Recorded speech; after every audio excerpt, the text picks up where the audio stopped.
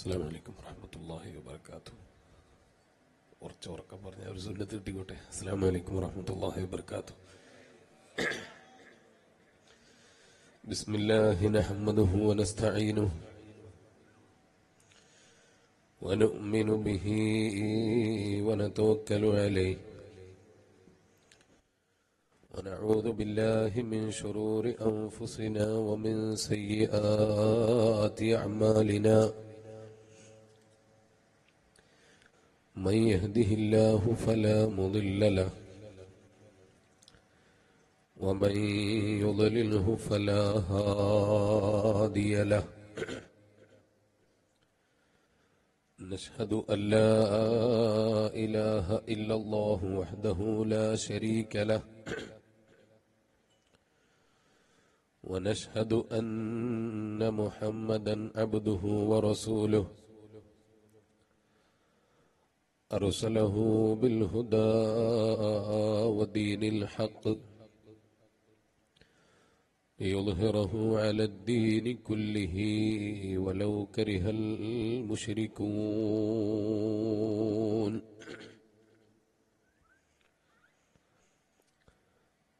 أعوذ بالله من الشيطان الرجيم.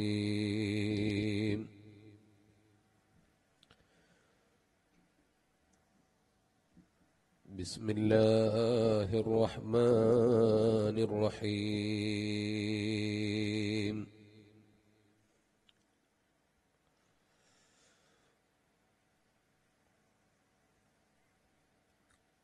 والعصر إن الإنسان لفي خسر إلا الذين آمنوا وعملوا الصالحات وتواصوا بالحق وتواصوا بالصبر. صدق الله العلي العظيم وصدق وبلغ رسوله النبي الكريم. وصل على جميع الأنبياء والأولياء والشهداء والصديقين وآلهم والصحابة الكرام أجمعين.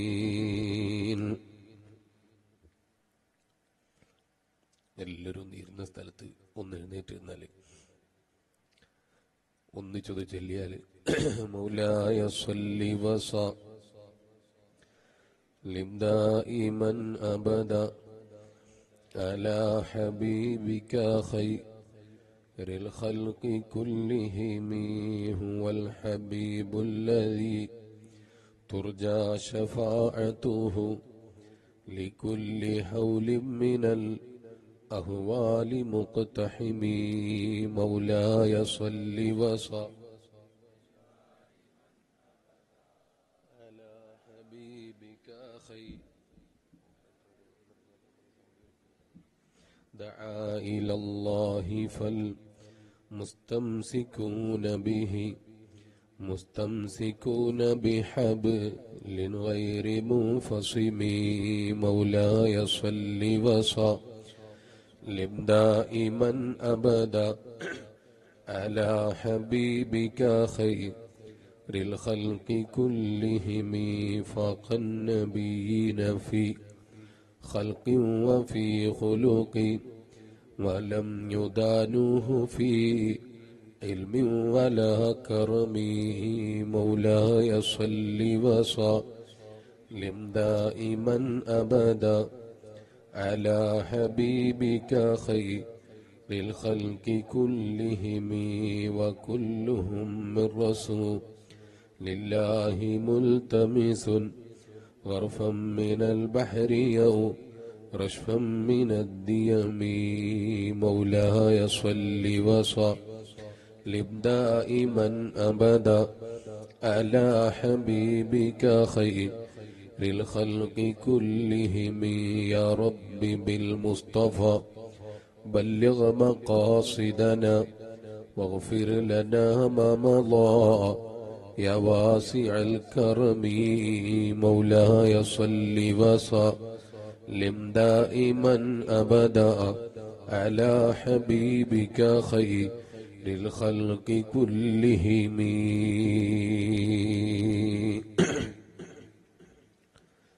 ഏറ്റവും ബഹുമാനാദരവുകൾ നിറഞ്ഞ സയ്യിദവറുകൾ, മറ്റു സയ്യിദന്മാർ, സ്റ്റേജിലും സദസ്സിലും ഇരിക്കുന്ന പണ്ഡിതന്മാർ, നാട്ടിലെ കാരണവന്മാർ, മുതഅല്ലിം സുഹൃത്തുക്കൾ, മറ്റു വിദ്യാർത്ഥി സുഹൃത്തുക്കൾ, ഉമ്മബന്ധന്മാരെ, അല്ലാഹു സുബ്ഹാനഹു വ തആല നമ്മുടെ ഈ ഒത്തുചേരൽ നാളെ ഹബീബായ അഷ്റഫുൽ ഖൽഖ് മുഹമ്മദുർ റസൂലുള്ളാഹി സ്വല്ലല്ലാഹു അലൈഹി വസല്ലം തങ്ങളോടൊപ്പം ജന്നാത്തുൻ നഈമിൽ ഒത്തുചേരാനുള്ളൊരു കാരണമായി നമ്മിൽ നിന്ന് കബൂൽ ചെയ്യുമാറാകട്ടെ. ധാരാളം നല്ല കാര്യങ്ങൾ ജീവിതത്തിൽ പഠിക്കാനും അതനുസരിച്ച് ജീവിക്കാനുമുള്ള മഹത്തായ തൗഫീഖ് നമുക്കെല്ലാവർക്കും തന്നനുഗ്രഹിക്കുമാറാകട്ടെ.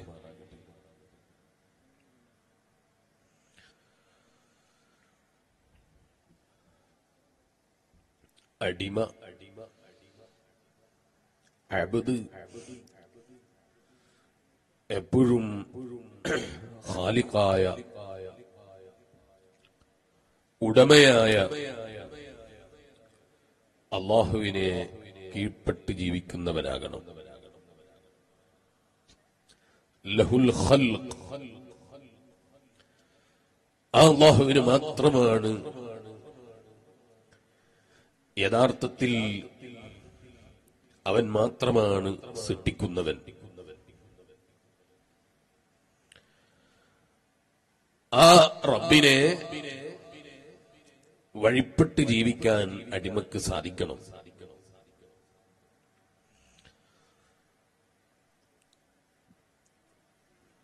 പശു എന്ന് പറയുന്ന ജീവിയെ നിങ്ങൾക്കറിയാമായിരിക്കും. കൂടുതൽ മീനായിരിക്കും പരിചയം.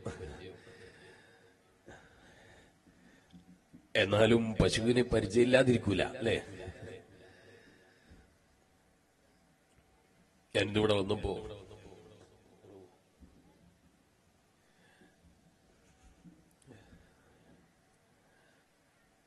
ഒരു വീട്ടില്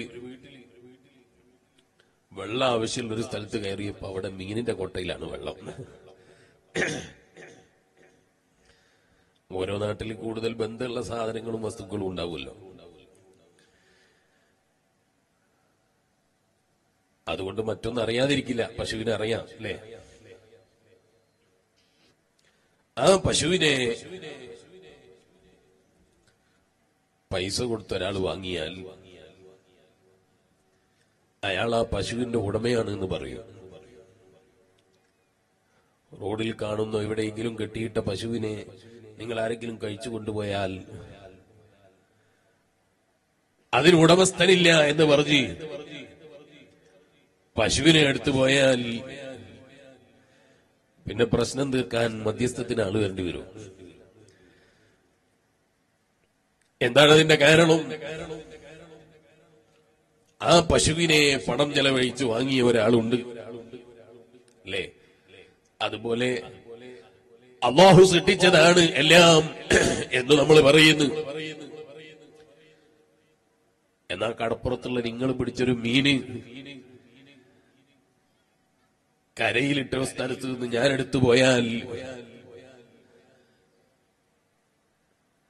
ചിലപ്പോൾ എനിക്ക് നാട്ടിൽ തിരിച്ചെത്താൻ കഴിയൂല.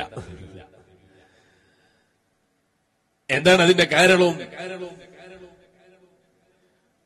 അത് കടലിൽ നിന്ന് പിടിച്ചയാളാണ് അതിന്റെ ഉടമ എന്ന് നമ്മൾ പറയും. പക്ഷേ അവൻ യഥാർത്ഥത്തിലുള്ള ഉടമയല്ല. എന്താണ് അതിന്റെ കാരണം? ഈ മീൻ പിടിച്ചവനോ അല്ലെങ്കിൽ പൈസ കൊടുത്ത് പശുവിനെയോ ആടിനെയോ വാങ്ങിയവനോ അതിനെ സൃഷ്ടിച്ചിട്ടില്ല. പിന്നെയോ താൽക്കാലികമായി പേരിനൊരുടമ മാത്രമാണ്. അപ്പൊ ഒന്നിനും മനുഷ്യനുടമയല്ലാത്തതുപോലെ അതിനും ഉടമയല്ല. ഞാൻ സ്വന്തം പണം ചെലവഴിച്ച് അധ്വാനിച്ചുണ്ടാക്കിയ പണം ഉപയോഗിച്ചുണ്ടാക്കിയ വീടാണ്, വലിയ കൊട്ടാരം നിർമ്മിച്ചു വെച്ചു എന്ന് പറയുന്ന മുതലാളി, ആ മുതലാളിയും അതിന്റെ യഥാർത്ഥത്തിലുള്ള ഉടമസ്ഥനല്ല. അതുകൊണ്ടാണ് നാട്ടുകാര് മുഴുവനും പോയി നിനക്ക് എപ്പോഴും കിടക്കാനുള്ള വീട് ഇതല്ല, ഇറങ്ങണം എന്ന് പറഞ്ഞ് മയ്യത്ത് കട്ടിയിൽ കയറ്റിയിട്ട് വേറൊരു വീട്ടിലേക്ക് മാറ്റി താമസിപ്പിക്കുന്നത്. അപ്പോൾ അവൻ നിർമ്മിച്ച വീടാണെങ്കിലും അവന്റേത് സ്വന്തമല്ല, അത് താൽക്കാലികമാണ്. അതുപോലെ അവൻ സ്വന്തം പണം ചെലവഴിച്ച് വാങ്ങിയ വാഹനമാണെങ്കിലും അവന്റേതല്ല, സ്വന്തത്തിൽ അവന്റേതല്ല, എല്ലാം അല്ലാഹുവിന് തിരിച്ചു കൊടുക്കാനുള്ളതാണ്. മനുഷ്യന് സ്വന്തമായി ഒന്നും ഇല്ല. അതുകൊണ്ടാണ് നമ്മൾ അടിമകളാണ്, ഉടമ അല്ലാഹുവാണ് എന്ന് പറയുന്നത്. എന്നാൽ ഞാൻ നിങ്ങളോട് ചോദിക്കട്ടെ,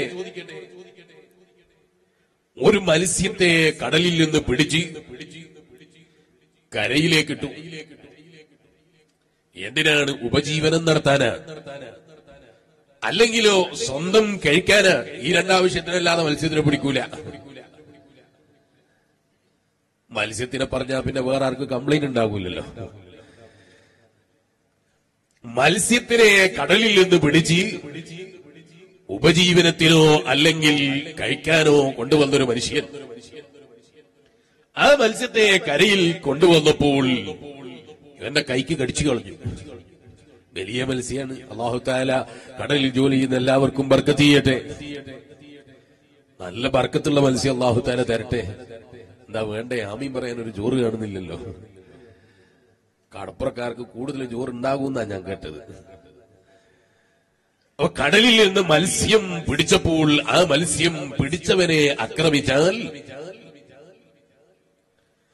ഞാൻ പറഞ്ഞ പ്രയോഗം തന്നെ മത്സ്യം അവനെ ആക്രമിച്ചാൽ എന്നാണ്. എന്താണ് അതിന്റെ കാരണം? മത്സ്യത്തിനെ സിട്ടാവായ അല്ലാഹു തആല പടച്ചത് മനുഷ്യന് കഴിക്കാനാണ്, മനുഷ്യന് ഉപജീവനം നടത്താനാണ്. അതുകൊണ്ടാണ് പരിശുദ്ധ ഖുർആൻ എല്ലാ സൃഷ്ടികളെയും മനുഷ്യന് വേണ്ടിയാണ് പടച്ചത് എന്ന് നമ്മളെ പഠിപ്പിച്ചത്.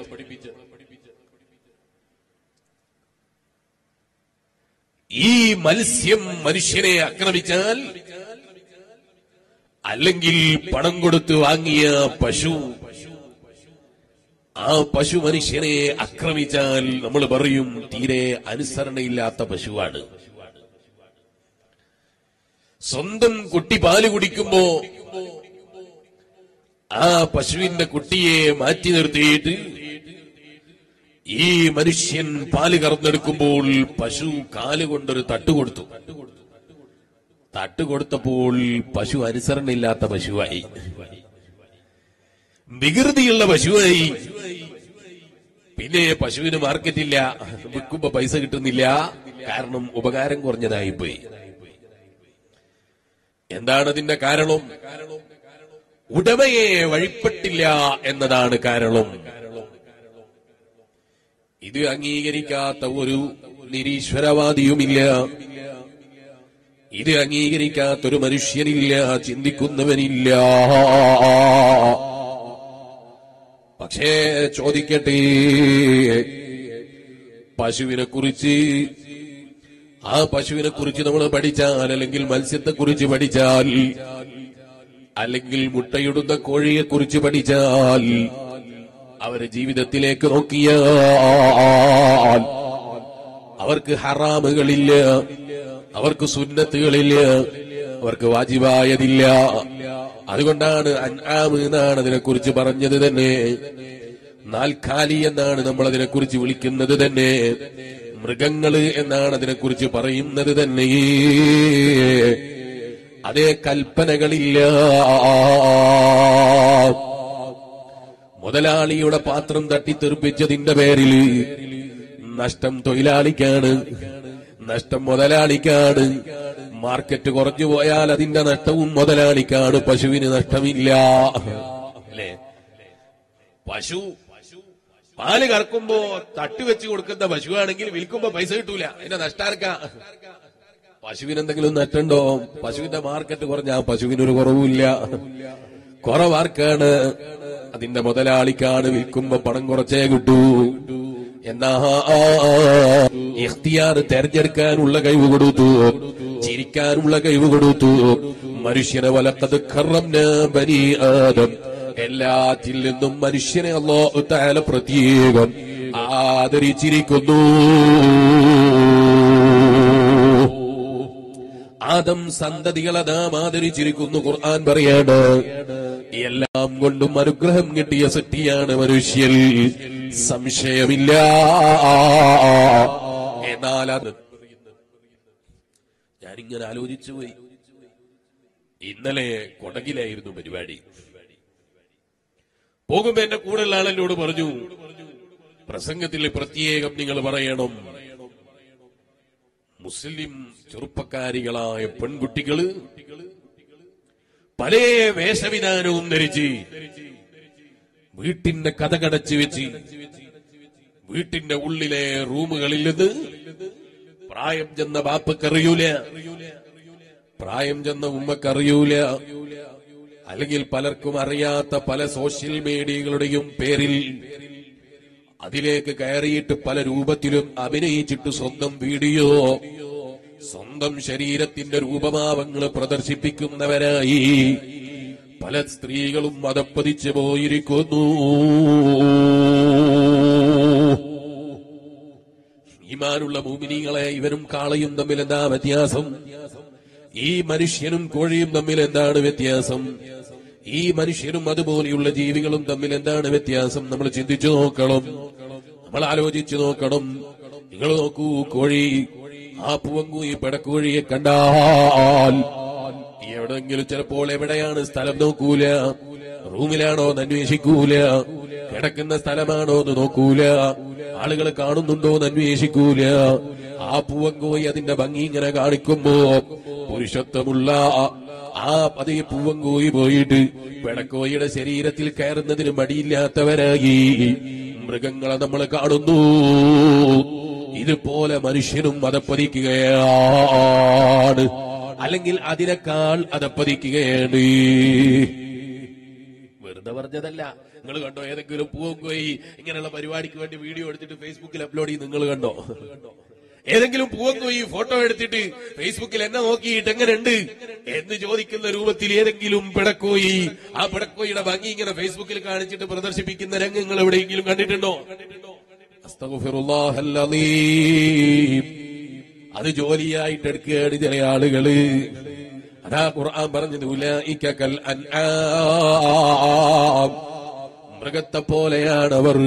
പോരാ, ബൽഹും അദൽ, മൃഗത്തെക്കാളത് പൊതിച്ചുപോയി. എന്ത് പരസ്യപ്പെടുത്തണം എന്നതിനെ കുറിച്ച് ആലോചനയില്ല, എന്ത് കാണിക്കണം എന്നതിനെ കുറിച്ച് ആലോചനയില്ല. ശരീരത്തിന്റെ രൂപഭാവങ്ങള് കാണിച്ച്, അതേ തല മറക്കാതെ, കഴുത്തു മറക്കാതെ, ശരീരം പല ഭാഗങ്ങളും മറക്കാതെ അന്യപുരുഷന്മാര് എന്നെ കാണട്ടെ എന്ന് ചിന്തിച്ച് ഫേസ്ബുക്കിലും ഇൻസ്റ്റഗ്രാമിലും തുടങ്ങിയ എണ്ണിയാലൊടുങ്ങാത്ത സോഷ്യൽ മീഡിയകളിലേക്ക് കയറിയിട്ട് അന്യപുരുഷന്മാരെ തോതിവാസങ്ങളിലേക്ക് ക്ഷണിക്കാൻ നടക്കുന്ന ചില സ്ത്രീകളായി ചില സ്ത്രീകളും ചില പുരുഷന്മാരായി ചില പുരുഷന്മാരും അതപ്പതിച്ചു പോയി.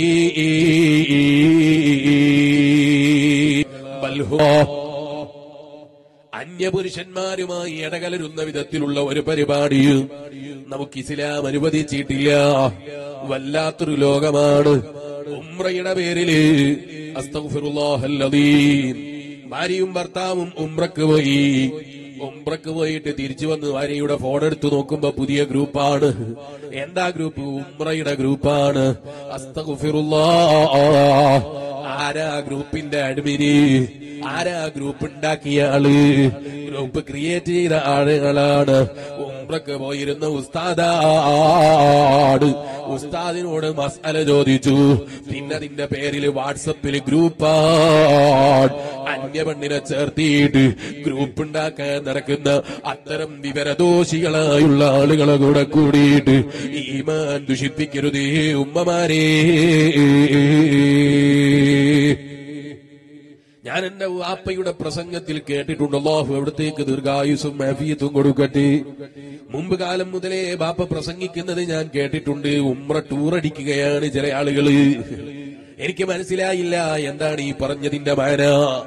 ഉംറയുടെ ടൂർ പാക്കേജ് ഉണ്ട്, സിയാറത്ത് ടൂറുണ്ട് എന്ന് പറഞ്ഞിട്ട് നടക്കുന്ന ചില ആളുകളെ കുറിച്ച് ബാപ്പ പ്രസംഗിക്കുന്നത് ഞാൻ കേട്ടിട്ടുണ്ട്.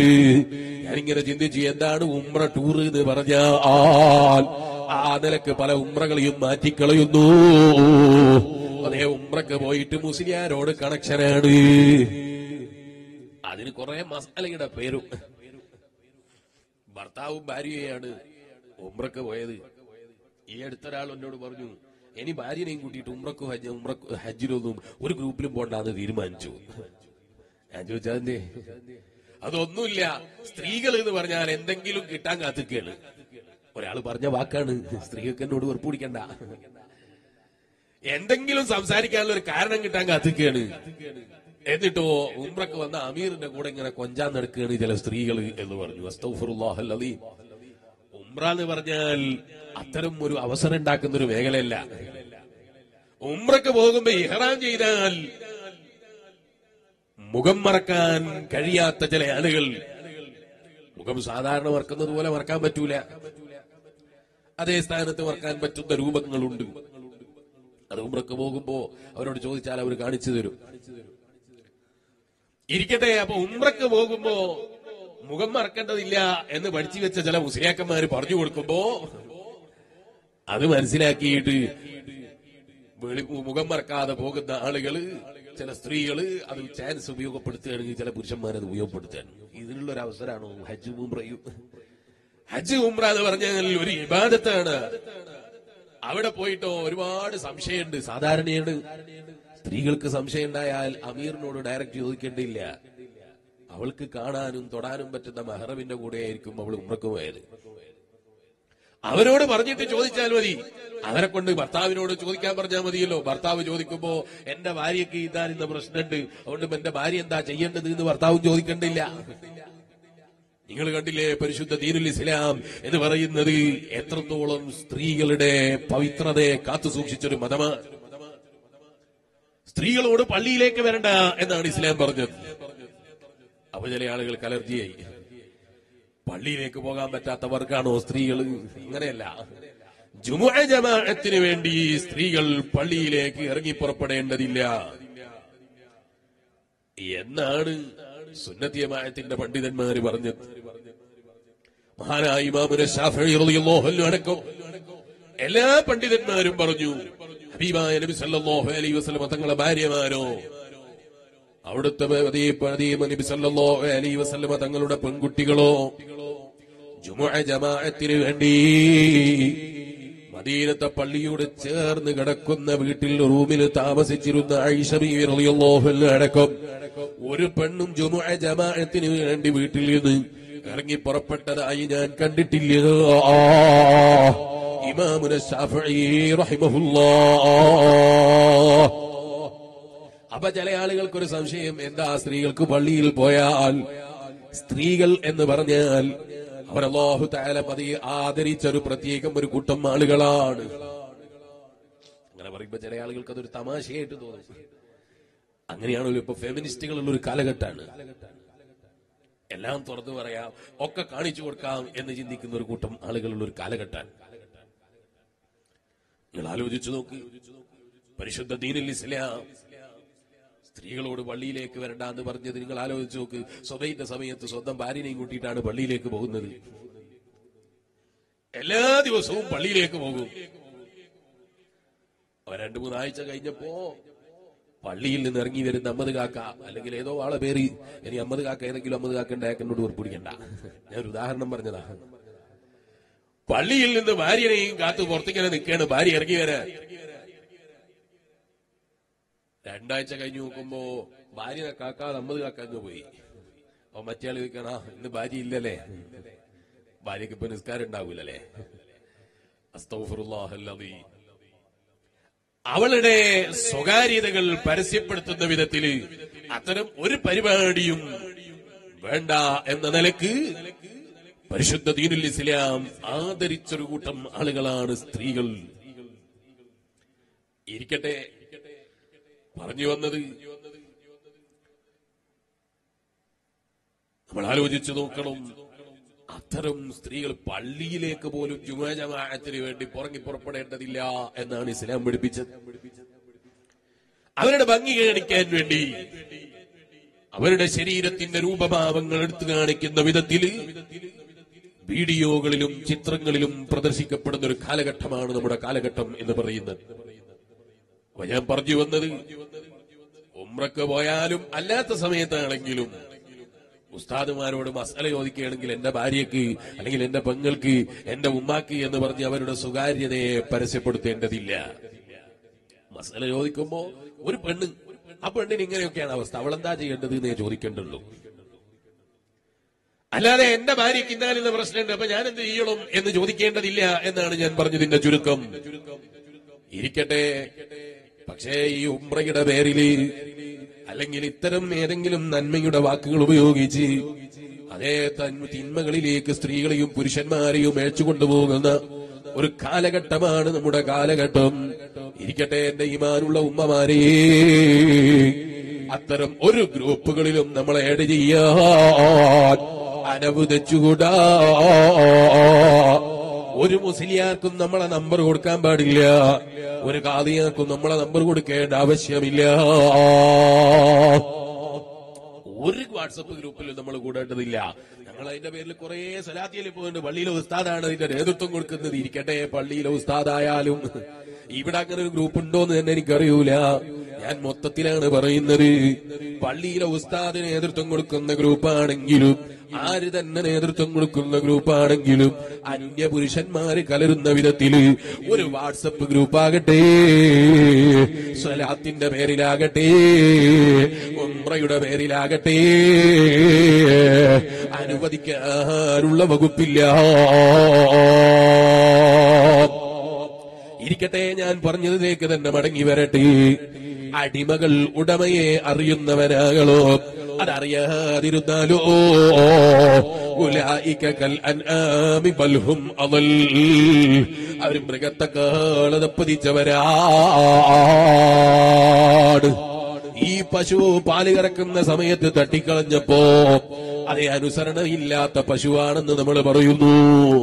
അതേ കോഴി മുട്ടയിട്ടപ്പോൾ ആ കോഴിയുടെ മുട്ടയുമായി നമ്മൾ എടുത്തു മാറിയപ്പോ ആക്രമിക്കുന്ന കോഴിയാണെങ്കിൽ ആ കോഴിക്കെതിരെ നമ്മൾ അപരാധം പറയുന്നു, ആ കോഴിയെ നമ്മൾ കുറ്റം പറയുന്നു. എന്താണ് കാരണമെന്നല്ലേ? നീ പൈസ കൊടുത്ത് വാങ്ങിയ കോഴിയാൻ, നീ പൈസ കൊടുത്ത് വാങ്ങിയ കാളയാൻ, നീ പൈസ കൊടുത്ത് വാങ്ങിയ പശുവാൻ. ഇതിന്റെ പേരില് എന്തെങ്കിലും ഇഷ്ടപ്പെടാത്ത പ്രവർത്തനങ്ങൾ കാണുമ്പോ നമ്മളതിനെ നിസാരപ്പെടുത്തുന്നു, കുറ്റം പറയുന്നു. ചോദിക്കട്ടെ എന്റെ ഈമാനുള്ള മുഅ്മിനീങ്ങളെ, ഉമ്മയുടെ വയറ്റിൽ കിടന്നു ഞാൻ 9 മാസം അല്ലെങ്കിൽ 10 മാസം ഉമ്മയുടെ വയറ്റിൽ കിടന്നു. ആ ഉമ്മയുടെ വയറ്റിൽ കിടന്ന ഞാൻ നമ്മളൊന്ന് ആലോചിച്ചു നോക്കണം. ഞാൻ ഈ കഴിഞ്ഞ ദിവസം ഒരാളെ കണ്ടപ്പോ അയാൾ എന്റെ കൈ പിടിച്ചിട്ട് പറഞ്ഞു, മോനെ, എന്റെ കൈയും ശരീരത്തിലൊക്കെ ഒരു വെള്ളപ്പതി അടയാളമാണ്, ശരീരത്തിന്റെ പല ഭാഗങ്ങളിലും വെള്ള അടയാളമാണ്. എങ്ങനെ വന്നതാണ്? കുളിക്കുന്ന ഹീറ്ററിന്റെ വെള്ളം, ചൂടായ വെള്ളം അറിയാതെ തുറന്നപ്പോൾ ശരീരത്തിലേക്ക് വന്ന് വീണിട്ട് ശരീരത്തിന്റെ തൊലിയുടെ നിറം മാറിപ്പോയി. അല്ലാഹു കാത്തിരക്ഷിക്കട്ടെ. ഈമാനുള്ള മുഅ്മിനീങ്ങളെ, മനുഷ്യന്റെ ശരീരത്തിലെ തൊലിയുടെ നിറം മാറിയപ്പോ വലിയ വിഷമം പറയുകയാണ്. അല്ലാഹ് നീ ശമനം നൽകണേ അല്ലാഹ്. ചോദിക്കട്ടെ എന്റെ ഈമാനുള്ള മുഅ്മിനീങ്ങളെ, എന്നാ നമ്മളൊന്ന് ആലോചിച്ചു നോക്കണം. 9 മാസം ഉമ്മയുടെ വയറ്റിൽ കിടന്നു. ആ ഉമ്മ എത്ര ചൂടുള്ള ചായ കുടിച്ചു. എന്റെ ശരീരത്തിനൊരു തകരാറ് പറ്റിയില്ല. ആ ഉമ്മ എത്ര ചൂടുള്ള വെള്ളം കുടിച്ചു. എന്റെ ശരീരത്തിനൊരു തകരാറും പറ്റിയില്ല. ആ ഉമ്മ ഏതൊക്കെ രൂപത്തിലുള്ള മരുന്ന് കഴിച്ചു. എന്റെ ശരീരത്തിനൊരു തകരാറും പറ്റിയില്ല. ആ ഉമ്മ ഉമ്മയുടെ വയറ്റില് ആവരണം ചെയ്യപ്പെട്ടൊരു പാത്രത്തിന്റെ ഉള്ളില് പോലെ നല്ല കഥയെ നീറ്റായി ആവശ്യമുള്ള ഭക്ഷണം ആവശ്യമുള്ള സമയത്ത് ആവശ്യമുള്ളത് പോലെ എന്റെ ശരീരത്തിൽ എത്തിച്ചെന്നെ വളർത്തിയ രാജാവല്ലേ ലോകസിട്ടാവായ അല്ലാഹ് ആ റബ്ബിന്റെ അടിമയല്ലേ ഞാൻ ആ റബ്ബിനോട് ആ വയറ്റിൽ കിടക്കുന്ന സമയത്ത് എനിക്ക് തന്ന നിയമത്തിന് മാത്രം ഞാൻ എന്റെ ജീവിതം മുഴുക്കെ നന്ദി ചെയ്താൽ എനിക്ക് മതിയാകുമോ? എന്റെ ജീവിതം മുഴുക്കെ എന്റെ അമ്മയുടെ വയറ്റിൽ കിടക്കുന്ന സമയത്ത് ആവശ്യമുള്ള വായു ആവശ്യമുള്ള ഭക്ഷണം ആവശ്യമുള്ള പാനീയം ആവശ്യമുള്ളതൊക്കെയും എന്റെ അതേ ശരീരത്തിലേക്ക് എത്തിച്ചു തന്ന റബ്ബ് ആ റബ്ബിന് എന്റെ ജീവിതം മുഴുക്കെ ഞാൻ നന്ദി ചെയ്താൽ നന്ദി ചെയ്ത് തീർക്കാൻ കഴിയുമോ? ഒരിക്കലും നന്ദി ചെയ്ത് തീർക്കാൻ കഴിയൂല. നമ്മൾ ആലോചിച്ചു നോക്കണം ഈമാനുള്ള മുഅ്മിനീങ്ങളെ. എന്നാൽ നമ്മൾ ആ ഉടമയെ എത്രത്തോളം വഴിപ്പെടുന്ന അടിമകളാണ്. ആ ഉടമസ്ഥനായ അല്ലാഹുവിനെ എത്രത്തോളം ഞാനും നിങ്ങളും വഴിപ്പെടുന്നുണ്ട് എന്നതിനെ കുറിച്ച് നമ്മൾ ആലോചിക്കണം. മഹാന്മാരായ പണ്ഡിതന്മാര് പറഞ്ഞില്ലേ, ഏത് സമയത്തും നമ്മൾ അല്ലാഹുവിനെ വഴിപ്പെടണം, എവിടെയും അല്ലാഹുവിനെ വഴിപ്പെടണം. ആര് കാണാനുണ്ടായാലും ഇല്ലെങ്കിലും ആ റബ്ബ് കാണാത്തതില്ല, അറിയാത്തതില്ല. ഈ ബോധത്തോടെയാകണം നമ്മുടെ ജീവിതം, നമ്മുടെ സഹവാസം, നമ്മുടെ കൂട്ടുകെട്ട്, നമ്മുടെ സംസാരം, നമ്മുടെ നീക്കുപോക്കുകള് ഒക്കെ നല്ലവരുടെ കൂടെയാകണം.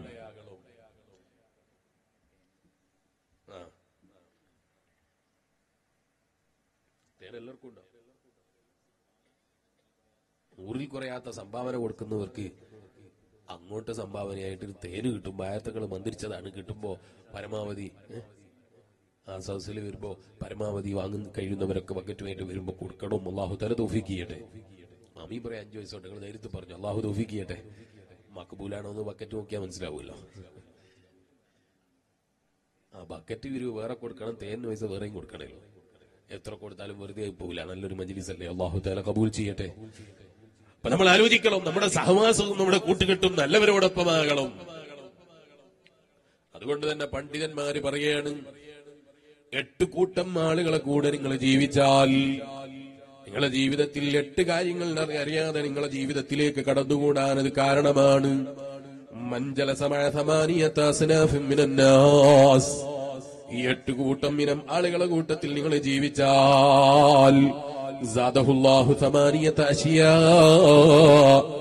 8 കാര്യങ്ങൾ നിങ്ങളുടെ ജീവിതത്തിൽ അല്ലാഹു തആല ഏറ്റി തരും. മുമ്പ് കാലങ്ങളൊക്കെ പറയുമ്പോ മഞ്ചലസ മനിജിതമാ ഖൗമൻ, നിങ്ങളൊരു കൂട്ടം ആളുകളുടെ ഇടയിൽ ഒരുമിച്ച് കൂടിയാൽ, അല്ലെങ്കിൽ നിങ്ങളൊരു സദസ്സിൽ പോയി ഇരുന്നാൽ എന്നൊക്കെ അർത്ഥം വെച്ചാൽ മതിയായിരുന്നു. ഇപ്പൊ അത് പോരാ.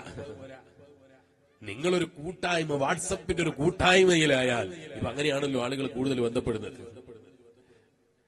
ഞാനൊരു 15 കൊല്ലം മുമ്പ്, അല്ലെങ്കിൽ ഒരു 16, 17 കൊല്ലം, 18 കൊല്ലം മുമ്പ് ഒരാള് നമ്മളെ ഉപ്പാപ്പന്മാരോട് ചോദിച്ചു നോക്കുകള്, റോഡിലൂടെ ഇങ്ങനെ നടന്നു പോവാണ്. മൂപ്പരിങ്ങനെ ഒറ്റക്ക് എന്തൊക്കെയോ പറയുന്നത്. അയാളെ കുറിച്ച് നമ്മളെന്താ പറയാ? ഇതുവരെ ഒരു തകരാറില്ലായിരുന്നു.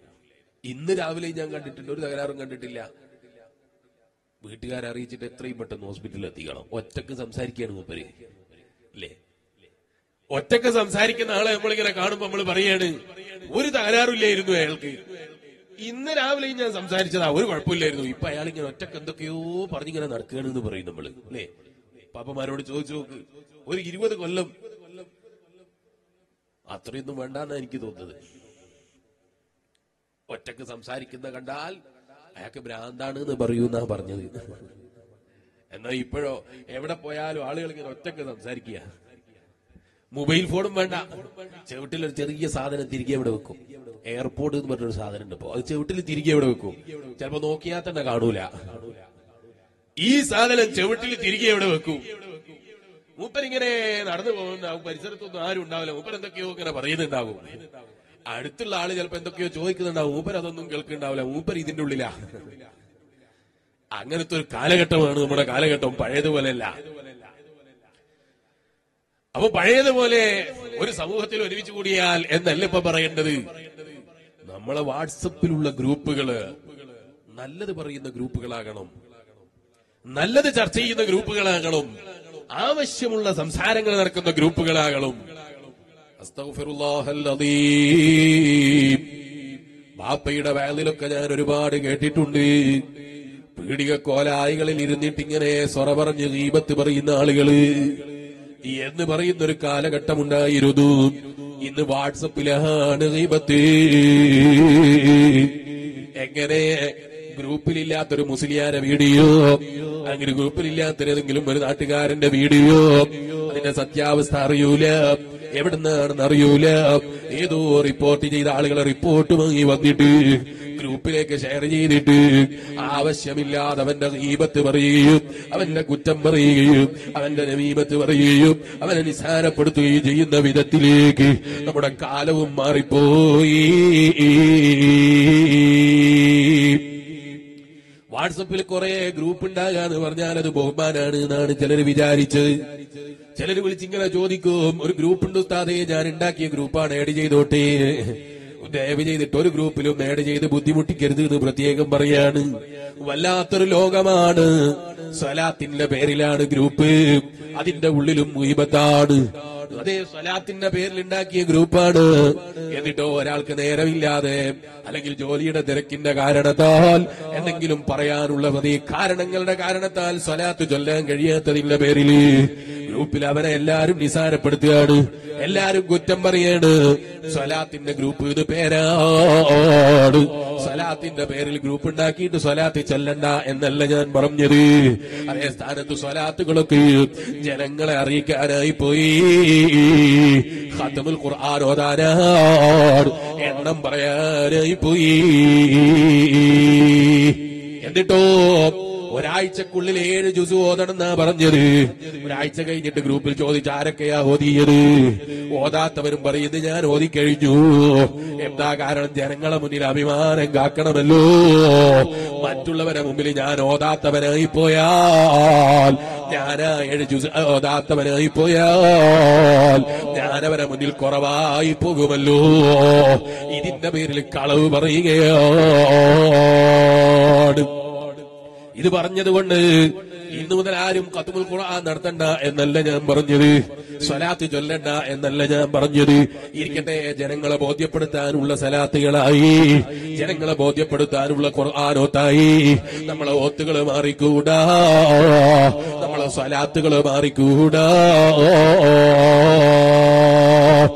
ഈമാനുള്ള മുഅ്മിനീങ്ങള്, നമ്മൾ ഒരുമിച്ച് കൂടുന്നത് നല്ലതോടൊപ്പമാകണം, നമ്മൾ പറയുന്നത് നല്ലതാകണം, നമ്മൾ കേൾക്കുന്നത് നല്ലതാകണം, നമ്മൾ ചാറ്റ് ചെയ്യുന്നത് നല്ലതാകണം, നമ്മൾ കേൾക്കുന്നത് നല്ലതാകണം, സംസാരിക്കുന്നത് നല്ലതാകണം, നോക്കുന്നത് നല്ലതാകണം. അങ്ങനെ നമ്മളെ പ്രവർത്തനങ്ങളെല്ലാം നല്ലത് മാത്രമാകണേ. അതിനെ പ്രേരിപ്പിക്കാനാ മഹാന്മാരായ പണ്ഡിതന്മാര് പറയുന്നത്, 8 കൂട്ടം ആളുകളെ കൂടെ ജീവിച്ചാൽ അള്ളവർ കയറ്റിപ്പോയി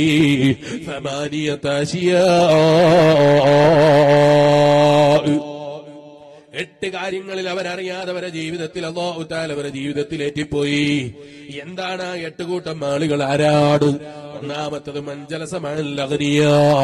ആരെങ്കിലും അതേ പണക്കാരന്റെ കൂടെ ജീവിച്ചാൽ, പണക്കാരനെ പ്രേമിച്ചാൽ, സാദഹുല്ലാഹു ഹുബ്ബദ് ദുനിയാ, ദുനിയാവിനോടുള്ള മഹബ്ബത്ത് അല്ലാഹുവിന്റെ മനസ്സിൽ ഏറ്റിക്കൊടുത്തുപോയി. വറഗബത ഫീഹാ, ദുനിയാവിനോടുള്ള ആഗ്രഹവും അധികരിപ്പിച്ചു കൊടുത്തുപോയി. എന്ന് പറഞ്ഞാൽ പണക്കാർ എന്ന് പറഞ്ഞാൽ സമൂഹത്തിൽ എണ്ണാൻ പറ്റാത്തവരാണോ പറഞ്ഞതിന്റെ അർത്ഥം? അല്ല. കൂട്ടത്തിൽ എണ്ണാൻ പറ്റാത്തവരാണ് എന്നാണോ പറഞ്ഞതിന്റെ മാനയല്ല. ഉമറാക്കള് വേണം, ഉലമാക്കള് വേണം. അതുകൊണ്ടല്ലേ നബി സല്ലല്ലാഹു അലൈഹി വസല്ലം തങ്ങൾ പറഞ്ഞത്, അന്ത്യനാളാകുമ്പോൾ എന്റെ സമുദായം മഴവെള്ളത്തിൽ ഒലിച്ചു പോകുന്ന ചണ്ടിചവറുകളെ പോലെയായി പോകും. നബി സല്ലല്ലാഹു അലൈഹി വസല്ലം തങ്ങൾ എന്താ കാരണം പറഞ്ഞത്? അന്ന് ജീവിക്കുന്ന ഉലമാവും ഉമറാവും അത്ര മോശമാണ്. അല്ലാഹു നമ്മളെ കാത്തുരക്ഷിക്കട്ടെ. നമ്മൾ ആലോചിച്ചു നോക്കണം. അപ്പൊ ഉമറാക്കള് പണക്കാരി എന്ന് പറഞ്ഞാൽ തള്ളപ്പെടേണ്ടവരാണ് എന്നല്ല പറഞ്ഞതിന്റെ മാന, മറിച്ച് മനസ്സുകൊണ്ട് അവനോടൊപ്പം ഉണ്ടായാൽ അവന്റെ പണത്തിനെ സ്നേഹിക്കാൻ പാടില്ല, അവന്റെ പണത്തിനെ ഇഷ്ടപ്പെടാൻ പാടില്ല. അസ്തഗ്ഫിറുല്ലാഹൽ അലീം. കല്യാണത്തിന് വിളിക്കുമ്പോൾ വലിയ കാർ ഉപയോഗിക്കുന്നവരെ കല്യാണത്തിന് വിളിക്കണം. ഇങ്ങനെ ചിന്തിക്കുന്നവരാണ് നമ്മുടെ കൂട്ടത്തില് പലരും. എന്തിനാണ്? അവന്റെ കണക്ഷനൊക്കെ വലിയവരാണെന്ന് ബോധ്യപ്പെടുത്താനാണ്. അത്തരം ബന്ധങ്ങളൊക്കെയും അവന്റെ ജീവിതത്തിൽ തന്നെ ദുനിയാവിനോടുള്ള സ്നേഹം അധികരിപ്പിക്കാൻ കാരണമായി പോയി. വമൻ ജലസ മഅൽ ഫുഖറാ, ആരെങ്കിലും പാവങ്ങളെ കൂടെ ജീവിച്ചാലോ സാദഹുല്ലാഹു ശുക്ര വറിളാ. പണക്കാരനാണെങ്കിലും നല്ല മിതമായി ജീവിക്കുന്നവനാണെങ്കിലും പാവങ്ങളെ സ്നേഹിച്ച് ജീവിക്കാൻ കഴിയണം, പാവങ്ങളെ ഇഷ്ടപ്പെടാൻ കഴിയണം, അവരോടൊപ്പം കൂട്ടുചേരാൻ കഴിയണം. അങ്ങനെ ചേർന്നാലോ സാദഹുല്ലാഹു ശുക്ര വറിളാ, അല്ലാഹ് അവർക്ക് അല്ലാഹുവിനോടുള്ള നന്ദി അധികരിപ്പിച്ചു കൊടുക്കാൻ അത് കാരണമായി പോയി. റബ്ബിനോടുള്ള നന്ദി അധികരിപ്പിക്കാൻ അത് കാരണമായി പോയി. പാവങ്ങളെ വിഷമമറിയുമ്പോ, അവരെ വിഷമമറിയുമ്പോ, അവരെ ജീവിതത്തിലെ പ്രയാസങ്ങൾ അറിയുമ്പോ നിനക്ക് തന്ന രാജാവായ റബ്ബിനെ ഓർമ്മിപ്പിക്കാൻ അത് വലിയ കാരണമായി പോയി. അതുകൊണ്ട് നീ പണക്കാരെ കൂടെ നടക്കുന്നതിന് പകരം, പണക്കാരെ കൂടെ സമയം ചെലവഴിക്കുന്നതിന് പകരം പാവങ്ങളുമായുള്ള കൂട്ടായ്മകൾക്ക്, സാന്ത്വന പ്രവർത്തനങ്ങൾക്ക്, അതേ സാന്ത്വനത്തിന്റെ ഓഫീസുമായി ബന്ധപ്പെട്ട് അത്തരം നല്ല ദീനീ പ്രവർത്തനങ്ങൾക്ക് നോക്കൂട്ടു നിന്നോ. സാദഹുല്ലാഹു ശുക്റാ, അല്ലാഹ് നിനക്ക് അല്ലാഹുവിനോടുള്ള നല്ല നന്ദി ബോധത്തെ അധികരിപ്പിച്ചു തരാൻ അത് കാരണമാണ് കേട്ടോ. ആരെങ്കിലും മന്ത്രിമാരെ കൂടെയും അധികാരങ്ങളെ കൂടെയും നടന്നാലോ സാദഹുല്ലാഹുൽ കിബ്റാ, അല്ലാഹു അവർക്ക് കിബ്റിനെ അധികരിപ്പിച്ചു കൊടുക്കും. അല്ലാഹു കാത്തിരക്ഷിക്കട്ടെ. അവനക്ക് അല്ലാഹു തആല അഹങ്കാരത്തെ എത്തിക്കൊടുക്കും. ഞാനിങ്ങനെ ആലോചിക്കുകയാണ്, ഒരു വലിയ പോലീസ് മേധാവി എന്നോട് പറഞ്ഞത് ഞാനിങ്ങനെ ഓർക്കുകയാണ്. ഒരാളെ കല്യാണത്തിന് വിളിച്ചു. വലിയ സ്നേഹത്തിലും ബഹുമാനത്തിലും ആദരവിലൊക്കെ ആ കല്യാണം വിളിച്ചത്. കല്യാണത്തിന് വിളിച്ചപ്പോ അന്നത്തെ ദിവസം ജോലിക്ക് പോവുകയാണെങ്കിൽ, ഡ്യൂട്ടി ചെയ്യുകയാണെങ്കിൽ ഒരു നിലക്കും പോകാൻ കഴിയൂല. അതുകൊണ്ട് അദ്ദേഹം തീരുമാനിച്ചു അന്നത്തെ ദിവസം ലീവാക്കി കളയാൻ. കാരണം ആ നിലക്ക് വളരെ സ്നേഹത്തോടെ ബഹുമാനത്തോടെ വിളിച്ചതാ കല്യാണത്തിന്. കല്യാണത്തിന് എങ്ങനെയെങ്കിലും ഒന്ന് പങ്കെടുക്കണം എന്ന് മനസ്സിലാക്കിയിട്ട് ജോലിയും കട്ട് ചെയ്തിട്ട് ഈ സാധു കല്യാണത്തിന് വിളിച്ച ആളെ വീട്ടിലേക്ക് പോയി. വീട്ടിൽ ചെന്ന് നോക്കുമ്പോ മൂപ്പർക്ക് യാതൊരു മൈൻഡുമില്ല. മൂപ്പർ വെയിറ്റ് ചെയ്യുന്നില്ല, സംസാരിക്കുന്നില്ല, തിരിഞ്ഞു നോക്കുന്നില്ല, ചോദിച്ചതിനൊന്നും മറുപടിയില്ല, ക്ഷണിച്ച ചോറ് കാണുന്നില്ല. അപ്പൊ പിന്നെ എന്തു പറ്റിപ്പോയി എന്നറിയണല്ലോ. പിണങ്ങിപ്പോയതാണോ, എന്താ സംഭവിച്ചത് എന്നറിയില്ല. അപ്പൊ ചോദിച്ചു, എന്താ പറ്റിപ്പോയത്? ഞാൻ എന്തെങ്കിലും തെറ്റിയതെങ്കിലും എന്നോട് പൊരുത്തപ്പെടണോ? അപ്പൊ ഇയാളെ മറുപടി, നിങ്ങൾ തെറ്റ് തന്നെയല്ലേ ചെയ്തത്. ഞാൻ നിങ്ങളെ കല്യാണത്തിന് വിളിച്ചത് എന്റെ കല്യാണത്തിന് നിങ്ങളെ കൊണ്ടുവന്നിട്ട് ബർക്കത്തെടുക്കാനാണ്, നിങ്ങൾ സയ്യിദല്ലല്ലോ. എന്റെ കല്യാണത്തിന് നിങ്ങളെ കൊണ്ടുവന്നിട്ട് ബർക്കത്ത് കിട്ടാനാണ് നിങ്ങൾ സയ്യിദാണ്ടേ, അല്ലെങ്കിൽ നിങ്ങളൊരു നല്ല പണ്ഡിതനാകണം. അങ്ങനെ ഒരു ബർക്കത്തിനൊന്നും പറ്റിയ സാധനമല്ലല്ലോ നിങ്ങൾ. ഇയാൾ എന്നോട് പറയാണ്, അയാളോട് പറയാണ് പോലും, ഈ കല്യാണത്തിന് വിളിച്ച ആള്, ഞാൻ നിങ്ങളെ കല്യാണത്തിന് വിളിച്ചത് നല്ല ലൈറ്റൊക്കെ ഉള്ള വണ്ടിയുമായിട്ട് വന്നിട്ട് എന്റെ വീട്ടിന്റെ മുന്നിൽ നല്ല യൂണിഫോമിൽ വന്ന് നിങ്ങളിങ്ങനെ ഇറങ്ങുമ്പോ എനിക്ക് ആളുകൾക്കിടയിൽ ഒരു മതിപ്പുണ്ടാവും, ആളുകൾക്കിടയിൽ എനിക്കൊരു ബഹുമാനം ഉണ്ടാകും.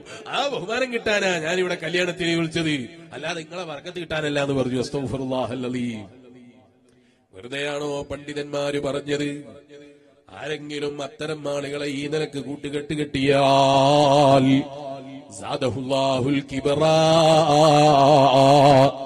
അല്ലാഹു അവർക്കതാ അവരെ മനസ്സിൽ അഹങ്കാരം അധികരിപ്പിക്കാൻ കാരണമാണ് കേട്ടോ. മഹാന്മാരായ പണ്ഡിതന്മാര് വീണ്ടും പറയുന്നു, വമൻ ജലസ മഅൻ നിസായി സാദഹുല്ലാഹുൽ ജഹ്ല വശഹ്വാ.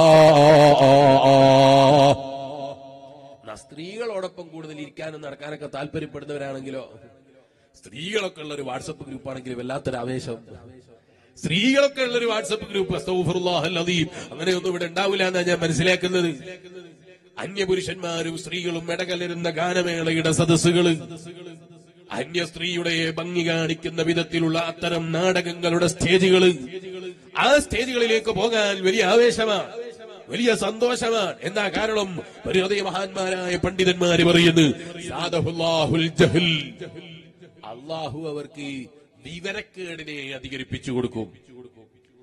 അപ്പൊ പിന്നെ വിവരക്കേടുണ്ടാകുമ്പോ അന്യവണ്ണാണ് എന്ന് ഓർമ്മ ഉണ്ടാകൂല, ഇവിടെ എനിക്ക് നോക്കാൻ പറ്റാത്ത ചിന്ത ഉണ്ടാകൂല, അവളെ എവിടെ നോക്കണം എന്നുള്ളതിനെ കുറിച്ച് ഓർമ്മയുണ്ടാകൂല. അത്തരം സദസ്സിൽ പോയി ഇരുന്ന് വിവരക്കേട് ചെയ്യുന്നവരായി പോകും. പെണ്ണ് കലരുന്ന സദസ്സിൽ പോകാൻ പാടില്ല. നമ്മള് ഈ മലപ്പുറം ഭാഗത്തൊന്നും ഇല്ല എന്നാ ഞാൻ മനസ്സിലാക്കുന്നത്. ഇപ്പൊ പുതിയൊരു ഫാഷൻ തുടങ്ങിയിട്ടുണ്ട്. പുരുഷന്മാരും സ്ത്രീകളൊക്കെ ഇടകലരുന്ന വിധത്തിൽ ചില ഹാളുകളിൽ കല്യാണം നടത്തൽ ഒരു വലിയ മഹത്വമാണ് എന്ന് മനസ്സിലാക്കി വെച്ചു. വീട്ടിൽ സൗകര്യം ഇല്ലെങ്കിൽ ഹാളിൽ കല്യാണം നടത്തണ്ടെന്നല്ല ഞാൻ പറഞ്ഞത്. അന്യപുരുഷന്മാർ ഇടകലരുന്നത് ഹാളിലാകുമ്പോ ഹലാലാണ് എന്ന് തോന്നുന്ന വിധത്തില് കല്യാണ വീടുകളിൽ അന്യപുരുഷന്മാർ ഇടകലരുന്ന വിധത്തിൽ ചില കല്യാണ വീടുകൾ ശ്രദ്ധയിൽപ്പെടുന്നു. അല്ലാഹു തആല വിവരക്കേടിനെ അധികരിപ്പിക്കാൻ ഇത് കാരണമാകും. വികാരത്തെ അധികരിപ്പിക്കാൻ ഇത് കാരണമാണ്. ചെലവഴിക്കേണ്ട സ്ഥലത്തെ അവന്റെ ആരോഗ്യവും അവന്റെ വികാരവും ചെലവഴിക്കാൻ പാടുള്ളൂ. അതിന് അല്ലാഹു ഹലാലായ ഒരു മാർഗം വെച്ചിട്ടുണ്ട്. അതല്ലാത്ത വഴികൾ മുഴുവനും ഹറാമാണ്. അതേതാണ് ഹലാലായ വഴി? അവന് കല്യാണം കഴിക്കാനുള്ള വഴിയാണ്. ആ വഴിയല്ലാത്ത സർവ്വ വഴികളും ഹറാമാണ്. അതേ സിനിമാ നടിമാരെല്ലാവർക്കും ഉള്ളതാണെന്ന് തെറ്റിദ്ധരിക്കേണ്ട, അതൊക്കെ ഹറാമാണ്. സിനിമാ നടിമാരുടെ പിക്ചറുകള് മൊബൈൽ ഫോണിന്റെ പതിയെ പ്രൊഫൈലായും അതുപോലെ ഫേസ്ബുക്കിന്റെ പ്രൊഫൈലായും അതുപോലെ സ്റ്റാറ്റസായും ഒക്കെ വെക്കുന്ന ചില വിവരമില്ലാത്തവരുണ്ട്. അസ്തഗ്ഫിറുല്ലാഹൽ അലീം. നല്ല നിയ്യത്തോടെ വാട്സപ്പ് ഉപയോഗിക്കുന്നവരുണ്ടാകാം, നല്ല നിയ്യത്തോടെ ഫേസ്ബുക്ക് ഉപയോഗിക്കുന്നവരുണ്ടാകാം. അവരെയും നല്ല നിലക്ക് ഉപയോഗിക്കാൻ സമ്മതിക്കൂല. എന്താ കാരണം? ഇടക്കൊന്ന് സ്റ്റാറ്റസിലൊക്കെ എന്തെങ്കിലും വയലൊക്കെ ഉണ്ടോ എന്ന് വിചാരിച്ചിട്ട് തുറന്നു നോക്കാൻ വേണ്ടി ആരെങ്കിലും ശ്രമിച്ചാൽ അതിന്റെ ഉള്ളിലുണ്ടാകും നമ്മളെ കൂട്ടുകാരാണെന്ന് പറയുന്ന ചില ആളുകൾ തന്നെ ആവശ്യമില്ലാതെ അന്യപെണ്ണിന്റെ ചിത്രം വെക്കുന്നവര്. സ്വന്തം പെങ്ങളുടെ ഫോട്ടോ, കല്യാണത്തിന്റെ ഫോട്ടോ പെങ്ങളെ കൂടെ നിന്നിട്ട് പരസ്യപ്പെടുത്താൻ വേണ്ടി നടക്കുന്ന ചില വിവരദോഷികളുണ്ട്. ഫോട്ടോ നോക്കൽ ഹലാലല്ലേ എന്നൊരു നല്ല മസലയുണ്ടാവും ചിലപ്പോ. അസ്തഗ്ഫിറുല്ലാഹൽ അലീം. എവിടുന്നാണ് ഇത്തരം ചിന്തയുണ്ടാകുന്നത് എന്നാണ് മനസ്സിലാകാത്തത്. സ്വന്തം ഭാര്യന്റെ ചിത്രം പ്രദർശിപ്പിക്കുന്ന ചില ആളുകൾ, സ്വന്തം ഭാര്യയുടെ ചിത്രം പ്രദർശനത്തിന് വെച്ച് ആളുകൾക്കൊക്കെ നോക്കാനുള്ള ഒരു പരസ്യത്തിനുള്ള വസ്തുവായി സ്വന്തം ഭാര്യയുടെ ഫോട്ടോ കാണിക്കുന്ന ചില ആളുകൾ. ഞാൻ പെട്ടിട്ടില്ല എന്ന് ജനങ്ങളെ കാണിക്കാനാണോ? എന്തിനാണെന്ന് എനിക്കറിയില്ല. അല്ലെങ്കിൽ ഞാൻ പെട്ടിട്ടുണ്ട് എന്ന് അറിയിക്കാനാണോ? എന്താണ് ഇതിന്റെ നിയ്യത്ത് എന്ന് മനസ്സിലാകുന്നില്ല. അല്ലെങ്കിൽ എന്റെ ഭാര്യ നല്ല സുന്ദരിയാണെന്ന് മറ്റുള്ളവരെ ബോധ്യപ്പെടുത്താനാണോ? എന്തിനാണ് ഭാര്യയുടെ ചിത്രം ഇവൻ പ്രൊഫൈലായി വെക്കേണ്ട ആവശ്യം? എന്തിനാണ് ഭാര്യയുടെ ചിത്രം സ്റ്റാറ്റസായി ഉപയോഗിക്കേണ്ട ആവശ്യം? അത് മറ്റുള്ളവർക്ക് ജഹൽ അധികരിപ്പിക്കാൻ കാരണമായി പോയി. മറ്റുള്ളവന്റെ നല്ല മൈൻഡുകള്, നല്ല ചിന്തകള് ആവശ്യമില്ലാത്ത വഴിയിലേക്ക് തിരിച്ചുവിടാൻ കാരണമായി പോയി. അതും ഈ ചിത്രം വെക്കുമ്പോ സാധാരണ ചിത്രം വെക്കൂല, ഇല്ലാത്ത ഭംഗി മുഴുവനും ഇയാൾക്ക് ഉണ്ടാക്കിയാണ്. ഇത് നോക്കിയിട്ടോ അത് പ്രദർശിപ്പിച്ചിട്ട് ഏതെങ്കിലും ആളുകളെ മനസ്സ് തെറ്റിപ്പോവുകയാണ്. അരുതേ ഉമ്മമാരേ, എന്റെ ചിത്രം മറ്റുള്ളവര് കാണാനുള്ളതല്ല, എന്റെ ഭംഗി മറ്റുള്ളവർ ആസ്വദിക്കാനുള്ളതല്ല, എന്റെ ശരീരം മറ്റുള്ളവർക്ക് കച്ചവടം ചെയ്യാനുള്ളതല്ല, എന്റെ ശരീരം എന്റെ മാംസം എടുത്തു പിടിക്കുന്ന വിധത്തിൽ വസ്ത്രവിധാരണം നടത്തിയിട്ട് മറ്റുള്ളവന്റെ കണ്ണ് തെറ്റിക്കാനുള്ളതല്ല. അതെന്റെ ഭർത്താവിന് മാത്രം സമർപ്പിക്കാനുള്ളതാണ്, എന്റെ ഭർത്താവിന് മാത്രം കൊടുക്കാനുള്ളതാണ്. ഈ ബോധത്തോടെ ജീവിക്കണേ ഉമ്മമാരേ. ഇല്ലെങ്കിലോ പുരുഷന്മാർക്ക് ജീവിതത്തിൽ ജഹ്ൽ അധികരിക്കാൻ അത് കാരണമായി പോയി. വമൻ ജലസ മഅ സിബിയാൻ സദഹുല്ലാഹു ലഹുവാ.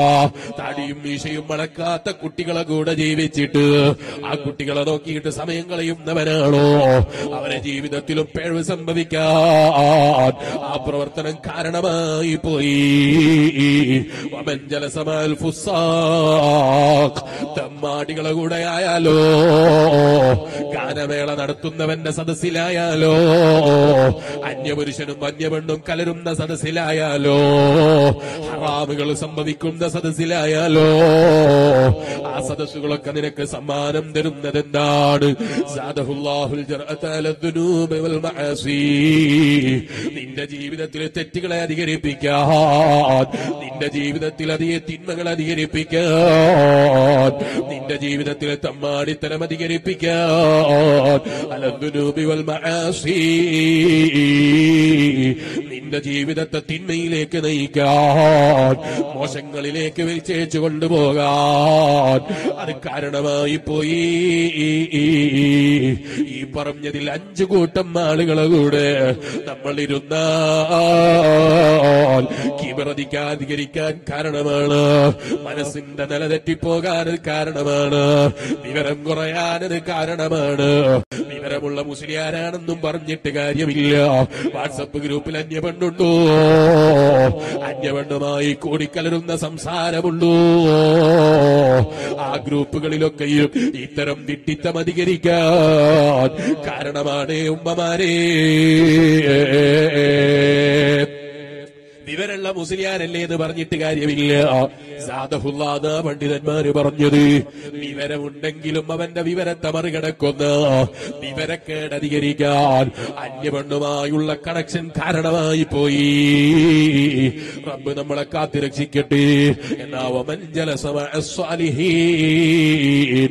സ്വാലിഹീങ്ങളെ കൂടെയുള്ള ഇരുത്തമോ, സ്വാലിഹീങ്ങൾ നടത്തി സ്വാലിഹീങ്ങൾ എത്തിച്ചേരുന്ന നല്ല വഅദിന്റെ മജ്ലിസാണോ, നല്ല സ്വലാത്തിന്റെ മജ്ലിസുകൾ നടത്തുന്ന ക്ലബ്ബുകളാണോ, ബറക്കത്താണ്. സാദഹുല്ലാഹു റഗ്ബ ഫി ത്വാആത്ത്. അവർക്ക് അല്ലാഹുവിനെ ഇബാദത്ത് എടുക്കാനുള്ള നല്ല ആഗ്രഹങ്ങള്, അവർക്ക് നിസ്കരിക്കാനുള്ള ആഗ്രഹം, ഇബാദത്ത് എടുക്കാനുള്ള ആഗ്രഹം, നന്മകൾ ജീവിതത്തിൽ ചെയ്യാനുള്ള ആഗ്രഹം അവർക്ക് അല്ലാഹ് അധികരിപ്പിച്ചു പോയി. അതിനെന്താ വേണ്ടത്? നമ്മൾ പോകുന്ന ക്ലബ്ബുകൾ വയലിന്റെ മജ്ലിസുകളാകണം. നമ്മളെ ക്ലബ്ബുകൾ എങ്ങനെയാകണം? നല്ല വയലിന്റെ മജ്ലിസുകളാകണം. ഇവിടെയൊന്നും അത്തരം പ്രവർത്തനങ്ങളൊന്നുമില്ല എന്നാണ് ഞാൻ മനസ്സിലാക്കുന്നത്. മലപ്പുറം ജില്ലയില് ഫുട്ബോൾ നടക്കുമ്പോ ചിലപ്പോ റോഡിൽ തന്നെ വാഹനങ്ങൾക്ക് യാത്ര ചെയ്യാൻ ബുദ്ധിമുട്ടാണ്. കാരണം എവിടെയാണ് ഫ്ലക്സ് കൊണ്ടുപോയി കെട്ടേണ്ടത് എന്നറിയൂല. ഇത് മലപ്പുറം ജില്ലയാണെന്ന് എനിക്കറിയാം. എന്നാലും ഈ ഭാഗത്തൊക്കെ കുറവായിരിക്കുമെന്നാണ് എന്റെ ധാരണ. എന്റെ ധാരണ നന്നാകട്ടെ എന്ന് ഞാൻ ആശംസിക്കുന്നു. അതേതെങ്കിലും എന്റെ പ്രസംഗം കേൾക്കുന്ന ചെറുപ്പക്കാരായ കൂട്ടുകാര് അത്തരം വിവരക്കേടിൽ പെട്ടുപോയവരുണ്ടോ? പോലെ വിവരം കെട്ടവനില്ല. ഇത് പറയുമ്പോ മുസ്ലിയാരേ, മെസ്സി ഒഴിവാക്കിയിട്ടുള്ള പരിപാടി എന്നെ നോക്കണ്ടെന്ന് പറയണ്ട, റൊണാൾഡോ ഒഴിവാക്കിയിട്ടുള്ള പരിപാടി പറയണ്ട, അങ്ങനെയാ ചിലര് പറയാ. അസ്തഗ്ഫിറുല്ലാഹൽ അദീം. വല്ലാത്തൊരു ലോകമാണ്. നിങ്ങൾ ആലോചിച്ചു നോക്ക്, എന്തൊരു വിഡ്ഢിത്താണ്. മെസ്സിക്ക് നിങ്ങളറിയോ? ഈ പറയുന്ന മനുഷ്യനെ, ഈ പറയുന്ന മെസ്സിക്കോ എന്നാ മെസ്സിയോ എനിക്കറിയോ? ഇവനെ അറിയില്ല. ഈ റൊണാൾഡോനെ അറിയോ? അറിയില്ല. ഈ പറയുന്ന ഏതെങ്കിലും ആളുകൾക്ക് ഇവനെ അറിയോ? അറിയൂല. ഇവൻ ഇവിടുന്ന് ഒരു ഫ്ലെക്സ് കെട്ടിയത് കൊണ്ട് അയാൾ ഇയാൾക്ക് എന്തോ കത്തയച്ചു കൊടുക്കോ, അല്ലെങ്കിൽ ഒരു വാട്സപ്പ് മെസ്സേജ് ചെയ്യോ, അല്ലെങ്കിൽ എന്തെങ്കിലും ഒരു ഉപകാരം വേണ്ട. ഒരു സമാധാനമുള്ള വാക്ക്. നിന്റെ വീട്ടിൽ നിന്ന് ഒരാൾ മരിച്ചുപോയാൽ അവിടെ വന്നിട്ട് വാങ്ങി തരാൻ പറ്റുമോ ഈ സാധനം? എന്തിനാണ് നിനക്ക് ഉപകാരം കിട്ടുന്നത്? എനിക്ക് മനസ്സിലാകുന്നില്ലേ. അവനൊരു ബോളിന്റെ പിന്നെ ഇങ്ങനെ കടിപിടി കൂടുന്നതിന് കുറെ വിവരക്കേടുള്ള ആളുകൾ അതിങ്ങനെ ഫ്ലക്സും കെട്ടിയെടുക്കുകയാണ്. ഓ ചെറുപ്പക്കാരാ, നിന്റെ പണം ചെലവഴിച്ചതിനെ കുറിച്ച് റബ്ബിന്റെ അടുക്കൽ ചോദ്യമുണ്ടെന്ന ബോധം വേണം. കടപ്പുറത്തൊക്കെ കുറെ സ്ഥലമുള്ളത് കൊണ്ട് അത്തരം പ്രവർത്തനങ്ങളൊന്നും ഉണ്ടാകൂല എന്നാണ് ഞാൻ മനസ്സിലാക്കുന്നത്.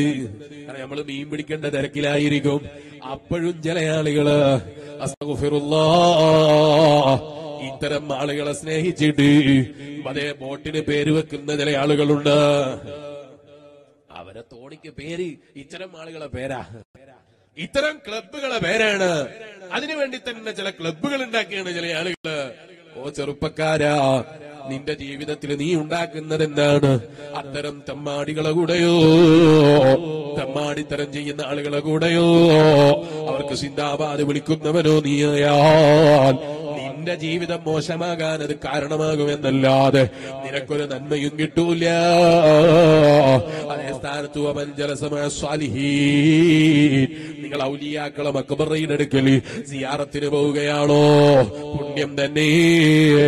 ഉമ്മമാരെ, നിങ്ങളൊരു ഒച്ചയാട് മക്കാമില് സിയാറത്തിന് വരികയാണോ? പുണ്യാണ്. നിങ്ങൾ പള്ളിയിൽ ജുമാ ജമാഅത്തിന് വരികയാണോ? പുണ്യല്ലോ. ഇസ്ലാം അനുവദിച്ചതേ നമുക്ക് പറയാൻ പറ്റൂ. ഇസ്ലാം അനുവദിച്ചതിലേ പുണ്യമുള്ളൂ എന്ന് ഉറച്ചു വിശ്വസിക്കണം. അപ്പൊ ചില ആളുകൾക്കൊരു സംശയം, പിന്നെന്തിനാ മക്കാമിൽ വന്നാ പുണ്യം കിട്ടൂ എന്ന് പറഞ്ഞത്? മക്കാമിലേക്ക് പോകുമ്പോഴും അതിന്റെ ആദാബുകൾ പാലിച്ചു പോയാലേ അതിന്റെ മഹത്വം ലഭിക്കൂ. നിന്റെ ഭംഗി കാണിക്കുന്ന വിധത്തിൽ മക്കാമിൽ പോയിട്ട് സിയാറത്ത് ചെയ്താൽ ഔലിയാക്കൾ എനിക്കിങ്ങനെ പൊരുത്തം തരാൻ കാത്തിരിക്കുകയാണ് എന്ന് തെറ്റിദ്ധരിക്കരുത്. അങ്ങനെയാ ചില സ്ത്രീകള് ചില മക്കാമിലേക്ക് പോകുമ്പോ കണ്ടാ വിചാരിക്കും എന്തോ ഫാഷൻ ഷോക്ക് പോവാണ്. അസ്തഗ്ഫിറുല്ലാഹൽ അലീം. ഈ അടുത്ത് ഞാൻ ഇവിടെ പരിസരത്തുള്ളൊരു മക്കാമിലേക്ക് പോയി. ഞാൻ മക്കാമിന്റെ പേര് പറയുന്നില്ല. അവിടെ പോയപ്പോ അസ്തഗ്ഫിറുല്ലാഹൽ അലീം, അന്യപുരുഷന്മാര് കലരുന്ന വിധത്തില് ഒരു ലജ്ജയില്ലാതെ സിയാറത്തിന്റെ പേരിൽ ഇങ്ങനെ എന്തൊക്കെയോ കാട്ടിക്കൂട്ടുകയാണ്. ഓ എന്റെ ഉമ്മമാരെ, മുഖം മറക്കാതെ ശരീരം മറക്കാതെ നിങ്ങൾ സിയാറത്തിന് പോയാൽ, നിങ്ങളെ ശരീരം കാണിക്കുന്ന വിധത്തിൽ സിയാറത്തിന് പോയാൽ സുന്നത്ത് കിട്ടൂന്ന് വിചാരിച്ചിട്ടാണോ പോകുന്നത്? ഹറാമാണ്. നിന്റെ ഭംഗി കാണിക്കുന്ന വിധത്തിലുള്ള വേഷവിധാനം നടത്തിയിട്ട് ഏതൊക്കെ അന്യപുരുഷന്മാര് നിന്റെ കണ്ണിൽപ്പെട്ടു അവരെ കണ്ണ് വെട്ടിച്ചോ, അതിനൊക്കെ നീ റബ്ബിന്റെ അടുക്കൽ മറുപടി പറയണം. ഞാൻ പുണ്യം കിട്ടാൻ പോയതാണെന്ന് പറഞ്ഞിട്ട് കാര്യമില്ല, സുന്നത്തിന് വേണ്ടി പോയതാണെന്ന് പറഞ്ഞിട്ട് കാര്യമില്ല. പോകുമ്പോൾ അതിന്റെ ആദാബുകൾ പാലിച്ചു പോകണം. ഇരിക്കട്ടെ, എനിക്ക് ഓർമ്മ വന്നപ്പോൾ പറഞ്ഞു എന്ന് മാത്രം. നമ്മളെ ബന്ധം അങ്ങനെ സ്വാലിഹീങ്ങളുമായി ആകണം, സയ്യിദന്മാരുമായി ആകണം, പണ്ഡിതന്മാരുമായി ആകണം. ഞാൻ ഇന്നിവിടെ വരുമ്പോ ഇവിടെ അടുത്ത് മരിച്ചുപോയ പറവണ്ണയിലെ സുഹൃത്തിന്റെ വീട്ടിലൊന്ന് കയറാൻ വേണ്ടി അവർ വിളിച്ചിരുന്നു. അല്പം വൈകിപ്പോയത് കൊണ്ട് കയറാൻ കഴിഞ്ഞില്ല. തിരിച്ചു വരുമ്പോൾ കഴിഞ്ഞെങ്കിൽ കയറാമെന്ന് ഞാൻ പറഞ്ഞിരുന്നു. ഞാൻ കയറലല്ലോ അതിന്റെ മഹത്വം. അല്ലാഹുവേ, അദ്ദേഹത്തിന്റെ ഖബറിടം നീ സ്വർഗ്ഗപ്പൂന്തോപ്പാക്കി കൊടുക്കണം റഹ്മാനേ, നീ ശുഹദാക്കളിൽ പെടുത്തി കൊടുക്കണം റഹ്മാനേ. അവർ സൗകര്യം ചെയ്താൽ തിരിച്ചു പോകുമ്പോൾ കയറാൻ പറ്റിയെങ്കിൽ കയറാമെന്ന് ഞാൻ പറഞ്ഞിരുന്നു. കയറിയാലും ഇല്ലെങ്കിലും റബ്ബേ, ആ സുഹൃത്തിന് നീ ഖബറിടം വിശാലമാക്കണം അല്ലാ. അദ്ദേഹത്തിന്റെ കുടുംബത്തിന് നീ ക്ഷമ നൽകണേ അല്ലാ.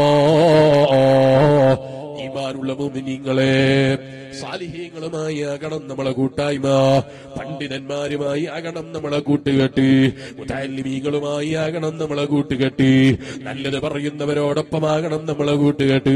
എന്നാലോ സാദഹുല്ലാഹുർ റഗബത ഫിത്ത്വആത്,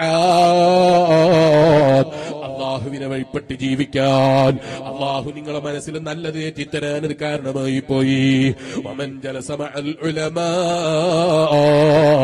വാലിന്റെ മജ്ലിസിൽ ഇരുന്നാലോ, വാല് കേൾക്കാൻ പോയാലോ, ഗാനമേള കേട്ട് എഴുന്നേറ്റ് പോകുന്നത് പോലെ എന്തൊക്കെയോ തിന്മകൾ ജീവിതത്തിൽ ചെയ്ത പാണ്ഡവുമായിട്ട് പേറിയിട്ട് തിരിച്ചു പോകുന്നത് പോലെ പോകേണ്ടി വരൂല. പിന്നെയോ മറിച്ച് തിരിച്ചു പോകുമ്പോ സാദഹുല്ലാഹുൽ ഇൽമ വൽ വറഅ, അള്ളവർക്ക് ഇൽമിനേറ്റി കൊടുക്കാൻ അത് കാരണമായി പോയി. അല്ലാഹ് ഈ പാവപ്പെട്ട മുതഅല്ലിമിന് വാല് പറയാൻ അറിയൂല, ജനങ്ങൾക്ക് പറഞ്ഞു കൊടുക്കാൻ അറിയൂല. എന്നാലും നല്ല പ്രതീക്ഷയോടെ ഒരുമിച്ച് കൂടിയ മുഅ്മിനീങ്ങളാണ്. ഞങ്ങളെ ഈ മജ്ലിസിനെ നീ കബൂലാക്കണേ അല്ലാഹ്. ആ നിലക്കുള്ള ഫലം ലഭിക്കുന്ന നല്ലൊരു മജ്ലിസായി ഞങ്ങളെ ഈ മജ്ലിസിനെയും ഞങ്ങളെ സർവ്വ മജ്ലിസുകളെയും നീ മാറ്റിത്തരണേ അല്ലാഹ്. ഈമാനുള്ള മുഅ്മിനീങ്ങളെ, നമ്മളെ ബന്ധം മഹാന്മാരുമായുള്ള ബന്ധമാകണം, സാലിഹീങ്ങളുമായുള്ള ബന്ധമാകണം. അത് നമ്മുടെ ആഖിറത്തിലെ വിജയത്തിന് നല്ലതാണ്. നമ്മളെ പേരറിയൂല, നമ്മളെവിടെയാണെന്നറിയൂല. നമ്മൾ എത്ര പണം ചെലവഴിച്ചിട്ടാണ് ഫ്ലെക്സ് കെട്ടിയത് എന്നറിയൂല. ആരോടൊക്കെ പിരിവ് വാങ്ങിയെന്നറിയൂല. ഞാൻ പേര് വെച്ചിട്ടുണ്ട് ഫ്ലെക്സിൽ എന്ന് പറഞ്ഞിട്ട് കാര്യമില്ല. അല്ലെങ്കിൽ ഞങ്ങളെ ക്ലബിന്റെ പേരിലാണ് ഞങ്ങൾ ആ ഫുട്ബോൾ താരങ്ങൾക്ക് വേണ്ടി ഫ്ലെക്സ് കെട്ടിയത് എന്ന് പറഞ്ഞിട്ട് കാര്യമില്ല. ഒരു ഫലവും ഉണ്ടാകൂല എന്നുള്ളൊരു ഓർമ്മ നമുക്ക് വേണം. എന്നാൽ നമുക്ക് സ്നേഹം കൊടുത്താൽ ഫലം കിട്ടുന്നൊരു ഭാഗമുണ്ട്. നമ്മൾ ആ സ്നേഹത്തെ ചെലവഴിച്ചാൽ നമുക്ക് ഫലം കിട്ടുന്നൊരു ഭാഗമുണ്ട്. അത് നീ ഫ്ലെക്സ് കെട്ടിയിട്ടാകട്ടെ, ഏത് നന്മ ചെയ്തിട്ടാകട്ടെ, നിനക്ക് ആ മഹബത്തിന് മഹത്വമുണ്ട്. ആ മഹബത്തിന് ബഹുമാനമുണ്ട്. ആ മഹബത്തിൽ നിനക്ക് തിരിച്ചു തരുന്നുണ്ട്. ആ സ്നേഹമാ ഉമ്മമാരെ നബി മുഹമ്മദുർ റസൂലുള്ളാഹി സല്ലല്ലാഹു അലൈഹി വസല്ലമ തങ്ങളോടുള്ള സ്നേഹം. ആ സ്നേഹത്തിന് വലിയ ബഹുമാനമാ ഉമ്മമാരെ, ആ സ്നേഹത്തിന് വലിയ ഫലമാ ഉമ്മമാരെ. ഒന്നിരുന്ന സ്ഥലത്ത് എഴുന്നേറ്റ് നിന്ന് ചൊല്ലിക്കോ, ഹുവൽ ഹബീബുല്ലദീ തുർജാ ശഫാഅതുഹു ലികുല്ലി ഹൗലിൻ മിനൽ അഹ്വാലി മുഖ്തഹിമി മൗലായ സ്വല്ലി വസല്ലിം ദായിമൻ അബദാ അലാ ഹബീബിക ഖൈറിൽ ഖൽഖി കുല്ലിഹിം. ആ സ്നേഹം ഒരിക്കലും വെറുതെയാകാത്ത സ്നേഹമാ ഉമ്മമാരെ. ആ സ്നേഹം ഒരിക്കലും നഷ്ടപ്പെടാത്ത സ്നേഹമാ ഉമ്മമാരെ. സ്നേഹിച്ചാലോ തിരിച്ചെന്നെ അറിയാതെ പോകൂല, എന്നെ മനസ്സിലാകാതെ പോകൂല, ഞാൻ എവിടെയാണെന്നറിയാതെ പോകൂല, എന്റെ ജീവിതത്തെ കുറിച്ച് അറിയാതെ പോകൂല, എന്റെ നടപ്പുകളെ കുറിച്ച് അറിയാതെ പോകൂല, എന്റെ പ്രവർത്തനങ്ങളെ കുറിച്ച് അറിയാതെ പോകൂല, എന്റെ ജീവിതത്തിലെ നന്മകളെ കുറിച്ച് അറിയാതെ പോകൂല, എന്റെ ജീവിതത്തിലെ തിന്മകളെ കുറിച്ച് അറിയാതെ പോകൂല. ഞാൻ ചെയ്യുന്ന ഓരോ ചലനങ്ങളും എന്റെ ഹബീബായ നബിതങ്ങൾക്ക് നോട്ടമാണ്, ശ്രദ്ധയാണ്. അതുകൊണ്ടല്ലേ നബിതങ്ങൾ പറഞ്ഞത്, എന്നെ സ്നേഹിക്കുന്ന ആളുകളാണോ, എന്റെ ഉമ്മത്തിലുള്ള എന്നെ സ്നേഹിക്കുന്ന യശിക്കീങ്ങളാണോ, അവരെ ഞാൻ വെറുതെയാക്കൂല.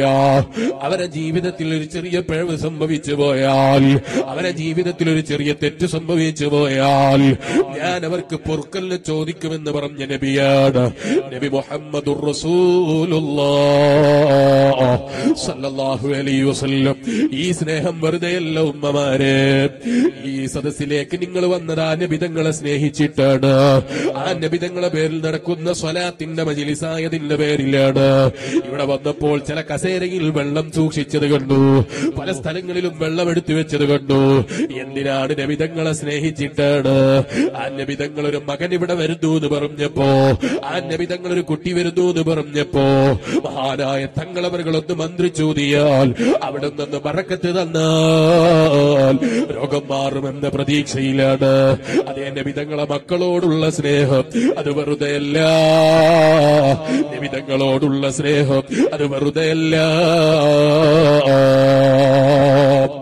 അതുകൊണ്ടല്ലേ നിങ്ങൾ നോക്കൂ, സഹാബത്ത് സ്നേഹിച്ചില്ലേ നബി മുഹമ്മദുർ റസൂലുള്ളാഹി സല്ലല്ലാഹു അലൈഹി വസല്ലമ തങ്ങളെ?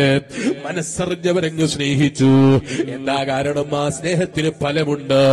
ഭാര്യയെ സ്നേഹിച്ചതുപോലെയല്ല, ഭർത്താവിനെ സ്നേഹിച്ചതുപോലെയല്ല, ഉമ്മയെ സ്നേഹിച്ചതുപോലെയല്ല, ബാപ്പയെ സ്നേഹിച്ചതുപോലെയല്ല, ഇതൊന്നും പോലെയല്ല എന്ന് പറയുമ്പോൾ പിന്നൊരു കാമുകനെ സ്നേഹിച്ചതുപോലെയാണോ? ഒരിക്കലും അല്ലേ, അല്ല. എന്തൊരു ലോകമാണ്! സ്വന്തം ഭർത്താവിനെ മറന്ന് ഇറങ്ങിപ്പോകാൻ മടിയില്ലാത്ത പെണ്ണായി പല സ്ത്രീകളും മതപ്പതിച്ചു പോയില്ലേ? പല പെങ്ങന്മാരും മതപ്പതിച്ചു പോയില്ലേ? ഏത് മതക്കാരനാണെന്ന് നോട്ടമില്ല. ചോദിച്ചാലോ സ്നേഹത്തിന് മതമില്ല എന്നാ പറയുന്നത്. എന്നിട്ടോ ജീവിതത്തിൽ അതേ നിജസ്സിലായി ജീവിക്കുന്നവന്റെ കൂടെ, അറിവില്ലാത്തവന്റെ കൂടെ, ശിർക്കിലായി ജീവിക്കുന്നവന്റെ കൂടെ ഇറങ്ങിപ്പോകാൻ മടിയില്ലാത്തവനായി, മടിയില്ലാത്തവളായി പലരും മതപ്പതിച്ചു പോയില്ലേ? മറന്നുപോകല്ല പെങ്ങളെ, 25 കൊല്ലം ഒന്നിച്ച് ജീവിച്ച ഭർത്താവുണ്ട്. ആ ഭർത്താവിനെ ജനിച്ച 3 പേരമതേ മക്കളുണ്ട്. നല്ല ഭംഗിയുള്ള 3 കുട്ടികൾ വീട്ടിലുണ്ട്. ആ 3 കുട്ടികളെയും കൈയൊഴിച്ചിട്ടിറങ്ങിപ്പോകുന്ന പെണ്ണുള്ള കലമാ.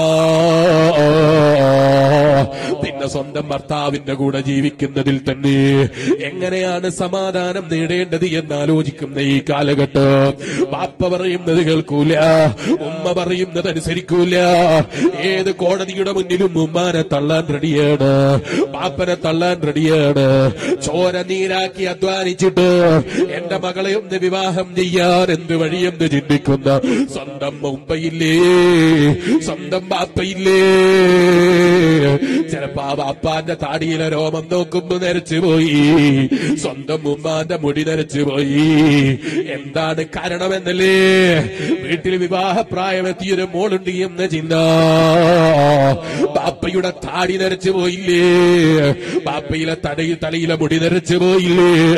ഈ നിലക്ക് നിനക്ക് വേണ്ടി ടെൻഷൻ അടിക്കുന്നൊരു ബാപ്പ, ഈ നിലക്ക് നിനക്ക് വേണ്ടി അധ്വാനിക്കുന്നൊരു ബാപ്പ, അതിനുവേണ്ടി ഏത് ദുബായിലും പോയി അധ്വാനിക്കുന്ന ബാപ്പ, അതിനുവേണ്ടി ഏത് സൗദി അറേബ്യയിലും വേണ്ടാനി താക്കത്താണ്. പല പ്രശ്നങ്ങളാണ്, നീ നാട്ടിലേക്ക് തിരിച്ചു പോയിക്കോന്ന് പലരും പറയുന്ന സമയത്ത് പോലും എന്റെ മകളെ വിവാഹമെടുത്ത സമയത്ത് ഞാൻ ഈ നാടും വിട്ടിട്ട് തിരിച്ചു പോയാൽ ഈ കടപ്പുറത്ത് നല്ല തണുപ്പുള്ള രാത്രിയിൽ കിടന്നുറങ്ങുന്നതിന് പകരം ചൂടുള്ള പൊള്ളലേറ്റ വെയിലെത്തിങ്ങനെ അധ്വാനിച്ച് ജീവിച്ചത് എന്തിനാ പെങ്ങള്? നിന്റെ വിവാഹം പ്രതീക്ഷിച്ചിട്ടാണ് ആ ബാപ്പ അവിടെ പോയി നിന്ന് അധ്വാനിച്ചത്. എന്നിട്ട് ആ ബാപ്പയുടെ മുഖത്ത് നോക്കിയിട്ട് നീ എന്റെ ബാപ്പയല്ല, നിന്നെക്കാൾ എനിക്ക് കടപ്പാട്. കഴിഞ്ഞ ആഴ്ച ഞാൻ യാത്ര ചെയ്ത ഓട്ടോ ഡ്രൈവറോടാണെന്ന് പറയുന്നതിന് മടിയില്ലാത്തവരായി ചില പെൺകുട്ടികൾ മാറിപ്പോയില്ലേ, ചില പെങ്ങന്മാര് മാറിപ്പോയില്ലേ? അത് ഈ മുസ്ലിം സമുദായത്തിലുണ്ട് എന്ന് പറയുമ്പോ വല്ലാത്ത വേദന തന്നെ. എന്താ കാരണമെന്നറിയോ?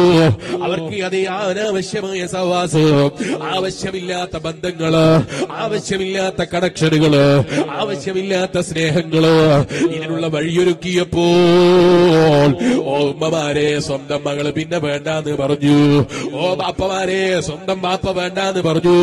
നീ ദുബായിന്റെ പവർ കാണിക്കാൻ, നിന്റെ സൗദി അറേബ്യയിലെ പണത്തിന്റെ പവർ കാണിക്കാൻ, നിന്റെ ഖത്തറിൽ നിന്നുണ്ടാക്കിയ പണത്തിന്റെ പവർ കാണിക്കാൻ നീ ആ പെൺകുട്ടിക്ക് മൊബൈൽ ഫോൺ വാങ്ങിച്ചു കൊടുത്തില്ലേ? വിലപിടിപ്പുള്ള മൊബൈൽ ഫോൺ വാങ്ങിച്ചു കൊടുത്തില്ലേ? 1 GB ഫ്രീ കിട്ടുന്ന നെറ്റും കയറ്റി കൊടുത്തില്ലേ? അതിലടച്ച് കിടന്നിട്ട് തോന്നിവാസം ചെയ്യുന്നതിന് അനുവാദം കൊടുത്തില്ലേ ബാപ്പാ? പിന്നെ വിരല് കടിച്ചിട്ട് കാര്യമുണ്ടോ? പിന്നെ സങ്കടം പറഞ്ഞിട്ട് കാര്യമുണ്ടോ? ഇറങ്ങിപ്പോയതിന്റെ ശേഷം എന്റെ മോളൊന്ന് നന്നാകാൻ ദ്വാരക്കണമെന്ന് കാണുന്ന മജ്ലിസിൽ പോയിരുന്ന് കരഞ്ഞു ദ്വാരക്കാൻ പറഞ്ഞിട്ട് കാര്യമുണ്ടോ? ഓ എന്റെ ഉമ്മമാരെ, മക്കളെ കയ്യിൽ കൊടുക്കുന്ന മൊബൈൽ ഫോണിന് നിയന്ത്രണം വേണം, പെൺകുട്ടികൾക്ക് കൊടുക്കുന്ന മൊബൈൽ ഫോണിന് നിയന്ത്രണം വേണം, ആൺകുട്ടികൾക്ക് കൊടുക്കുന്ന മൊബൈൽ ഫോണിന് നിയന്ത്രണം വേണം. നിങ്ങൾ കൊടുത്ത പാസ്കോഡ് അല്ലാത്തൊരു പാസ്വേഡ് ഉള്ള മൊബൈൽ നമ്മളെ സ്വന്തം മക്കളെ കയ്യിലുണ്ടായിക്കൂടാ. രാത്രി 9 മണിക്ക് ശേഷം നമ്മുടെ മോളുടെ ഫോണ് ഒന്ന് ബെല്ലടിച്ചുകൂടാ. ഈ നിലക്ക് മുസ്ലിയാക്കന്മാര് വേദ പറയുമ്പോ പ്രസംഗിക്കുന്ന മുസ്ലിയാര് പുച്ഛമായി പോയി, മുസ്ലിയാര് ലോകം കാണാത്ത ആളായി പോയി. മുസ്ലിയാരിത് പറഞ്ഞപ്പോ എന്റെ മോൾ അങ്ങനെ ആകൂലെന്ന് മുസ്ലിയാർക്കെതിരെ അപരാധം പറയുന്നവനായി പോയി. പിന്നെ ഇറങ്ങിയിട്ട് പോകുന്നത് മുസ്ലിയാരെടുക്കൽ ദ്വാരപ്പിക്കാനാണെന്ന് പറഞ്ഞിട്ട് കാര്യമില്ലല്ലോ. അസ്തഗ്ഫിറുല്ലാഹല്ലദീം. നീ വാങ്ങിച്ചു കൊടുത്ത മൊബൈൽ ഫോണ് രാത്രി 9 മണിക്ക് സ്വന്തം കയ്യിൽ വെക്കാൻ തരണമെന്ന് ഡിമാൻഡ് വെക്കാൻ നിനക്ക് സാധിച്ചില്ല. എന്നിട്ടോ മകൾക്ക് നെറ്റും കയറ്റി കൊടുത്തിട്ട് അടച്ചിട്ട റൂമിൽ കിടന്നുറങ്ങുമോളെ എന്ന് പറഞ്ഞ് ആസ്വദിക്കാൻ വിട്ടുകൊടുക്കുകയാണ്. ഓ ചെറുപ്പക്കാരെ, നിങ്ങൾ വായിച്ചില്ലേ പത്രത്തില്? നിക്കാഹ് കഴിഞ്ഞതാണ്, വിവാഹം കഴിയാൻ കാത്തിരിക്കുകയാണ്. അതേ നിക്കാഹ് കഴിഞ്ഞ ഭർത്താവ് കൊടുത്തയച്ച മൊബൈലാണ്. ആ മൊബൈൽ ഫോണില് ഭർത്താവിനോട് ചാറ്റ് ചെയ്യുന്നതിന് പകരം രാത്രിയിൽ ഉളുപ്പില്ലാതെ അന്യപുരുഷനോട് ചാറ്റ് ചെയ്ത് സമയം കളഞ്ഞ് പിന്നെ നോക്കുമ്പോൾ ഭർത്താവ് വാങ്ങിച്ചു കൊടുത്ത മൊബൈലിൽ ചാറ്റ് ചെയ്തിട്ട് കാമുകന്റെ കൂടെ ഇറങ്ങിപ്പോയി. ഇത് നിങ്ങൾ പത്രത്തിൽ വായിച്ചില്ലേ? എന്താ കാരണം? നിന്റെ പെൺകുട്ടിയെ നീ പൂർണ്ണമായി വിശ്വസിച്ചതാണ്. ഓ ഉപ്പമാരെ, നിക്കാഹ് കഴിഞ്ഞിട്ട് ഭർത്താവിന്റെ കൂടെ പോയിട്ടില്ലെങ്കിൽ ആ പെൺകുട്ടികളെ മൊബൈലും നിങ്ങൾ പരിശോധിക്കണേ. ഏതെങ്കിലും അന്യപുരുഷന്മാരുമായി കണക്ഷൻ ഉണ്ടാകുന്ന വിധത്തിൽ ഒറ്റക്ക് പഠിക്കാനെന്ന പേരിലോ, കുളിക്കാനെന്ന പേരിലോ, കളിക്കാനെന്ന പേരിലോ, നിങ്ങൾ എന്ത് തന്നെ പേര് പറഞ്ഞാലും അന്യപുരുഷന്മാരെ കൂടെ ഒറ്റക്ക് വിടുന്ന സ്വഭാവം കൈയൊഴിക്കണേ ഉപ്പമാരി. അങ്ങനെ കൈയൊഴിച്ചില്ലെങ്കിലോ പ്രസംഗിച്ച മുസ്ലിയാർക്കൊരു കുറവും വരൂല. കുറച്ചു ദിവസം കഴിഞ്ഞാൽ നിന്റെ മകള് ഒരു ഓട്ടോ ഡ്രൈവറെ കൂടെ പോയി, അല്ലെങ്കിൽ ഏതെങ്കിലും മനുഷ്യന്റെ കൂടെ ഇറങ്ങിപ്പോയി എന്ന് പറയുമ്പോ ഉസ്താദേ ദ്വാരക്കണമെന്ന് ഉസ്താദുമാരെ വിളിച്ചിട്ട് ഫലമുണ്ടാകൂല. ഇരിക്കട്ടെ, ഇടക്ക് ഓർമ്മ വന്നപ്പോൾ പറഞ്ഞതാണ്.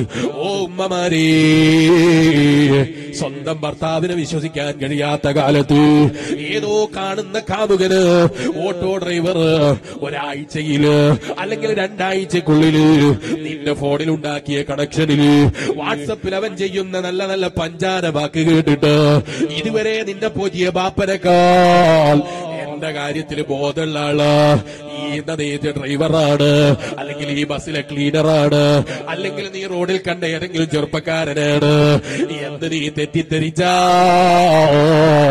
നീ ലോകത്തിലെ ഏറ്റവും വലിയ പരമവിഡ്ഢിയാണ് പെങ്ങളെ. ഇതുവരെ ചെലവിന് തന്ന ബാപ്പ, ഇതുവരെ ചെലവിന് തന്ന ഉമ്മ, ഇതുവരെ ആവശ്യമുള്ളതൊക്കെ ചെയ്തു തന്ന ഉമ്മ, ആ ഉമ്മനെ മറന്നുപോയി. എപ്പോ? ഒരാഴ്ച ആയിട്ടേ ഉള്ളൂ ബന്ധായിട്ട്. മൊബൈൽ ഫോണിൽ നല്ല നല്ല പഞ്ചാര വാക്കുകൾ മാത്രമേ കേൾക്കുന്നുള്ളൂ. ഉമ്മയോ, ഉമ്മ ആവശ്യമില്ലാതെ മൊബൈൽ ഉപയോഗിക്കും, ഉമ്മ ചെയ്ത് തെറുപ്പിടിക്കാണ്. പിന്നെയോ നമ്മളെ ജീവിതത്തിൽ നമ്മൾ കൊണ്ടുവരേണ്ട നല്ല നല്ല കാര്യങ്ങൾ അതൊക്കെ ഇങ്ങനെ കൈവയ്ക്കുമ്പോ ഉമ്മാക്ക് വെറുപ്പ് പിടിക്കാണ്. എന്നാ കാമുകനോ, ആ 7 ദിവസം നിന്നോട് വെറുപ്പ് പിടിച്ചിട്ടില്ല. എന്തൊരു പഞ്ചാര വാക്കാണ്, എന്തൊരു നല്ല വാക്കുകളാണ്. നല്ല വാക്കല്ലാതെ അവര് പറയൂല കേട്ടോ. അവരെ നീ അടുത്തെറിഞ്ഞിട്ടില്ല. അവൻ ഈ ലഹുവിലാണ്, അവനേതോ ഹവയിലാണ്. അവൻ നിന്റെ പ്രേമത്തിൽ എവിടെയോ ലയിച്ചു കിടന്ന് എന്തൊക്കെയോ പറയാ.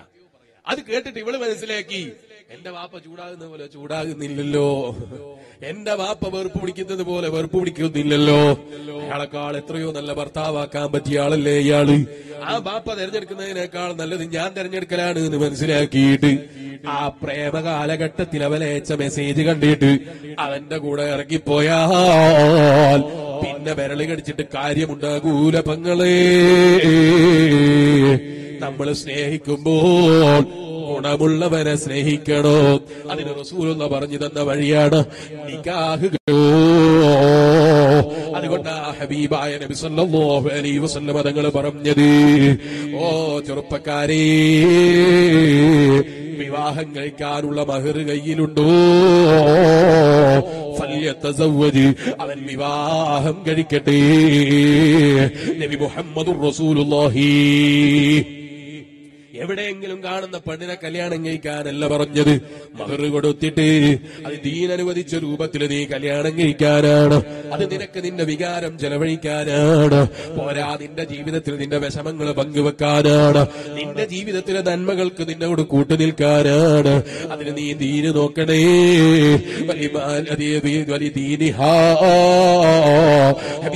നബി സല്ലല്ലാഹു അലൈഹി വസല്ലം തങ്ങള് നീ നിക്കാഹ് കഴിക്കുമ്പോൾ നോക്കേണ്ട കാര്യങ്ങളിൽ ഏറ്റവും കൂടുതൽ റസൂലുള്ള പറഞ്ഞതെന്താണ്?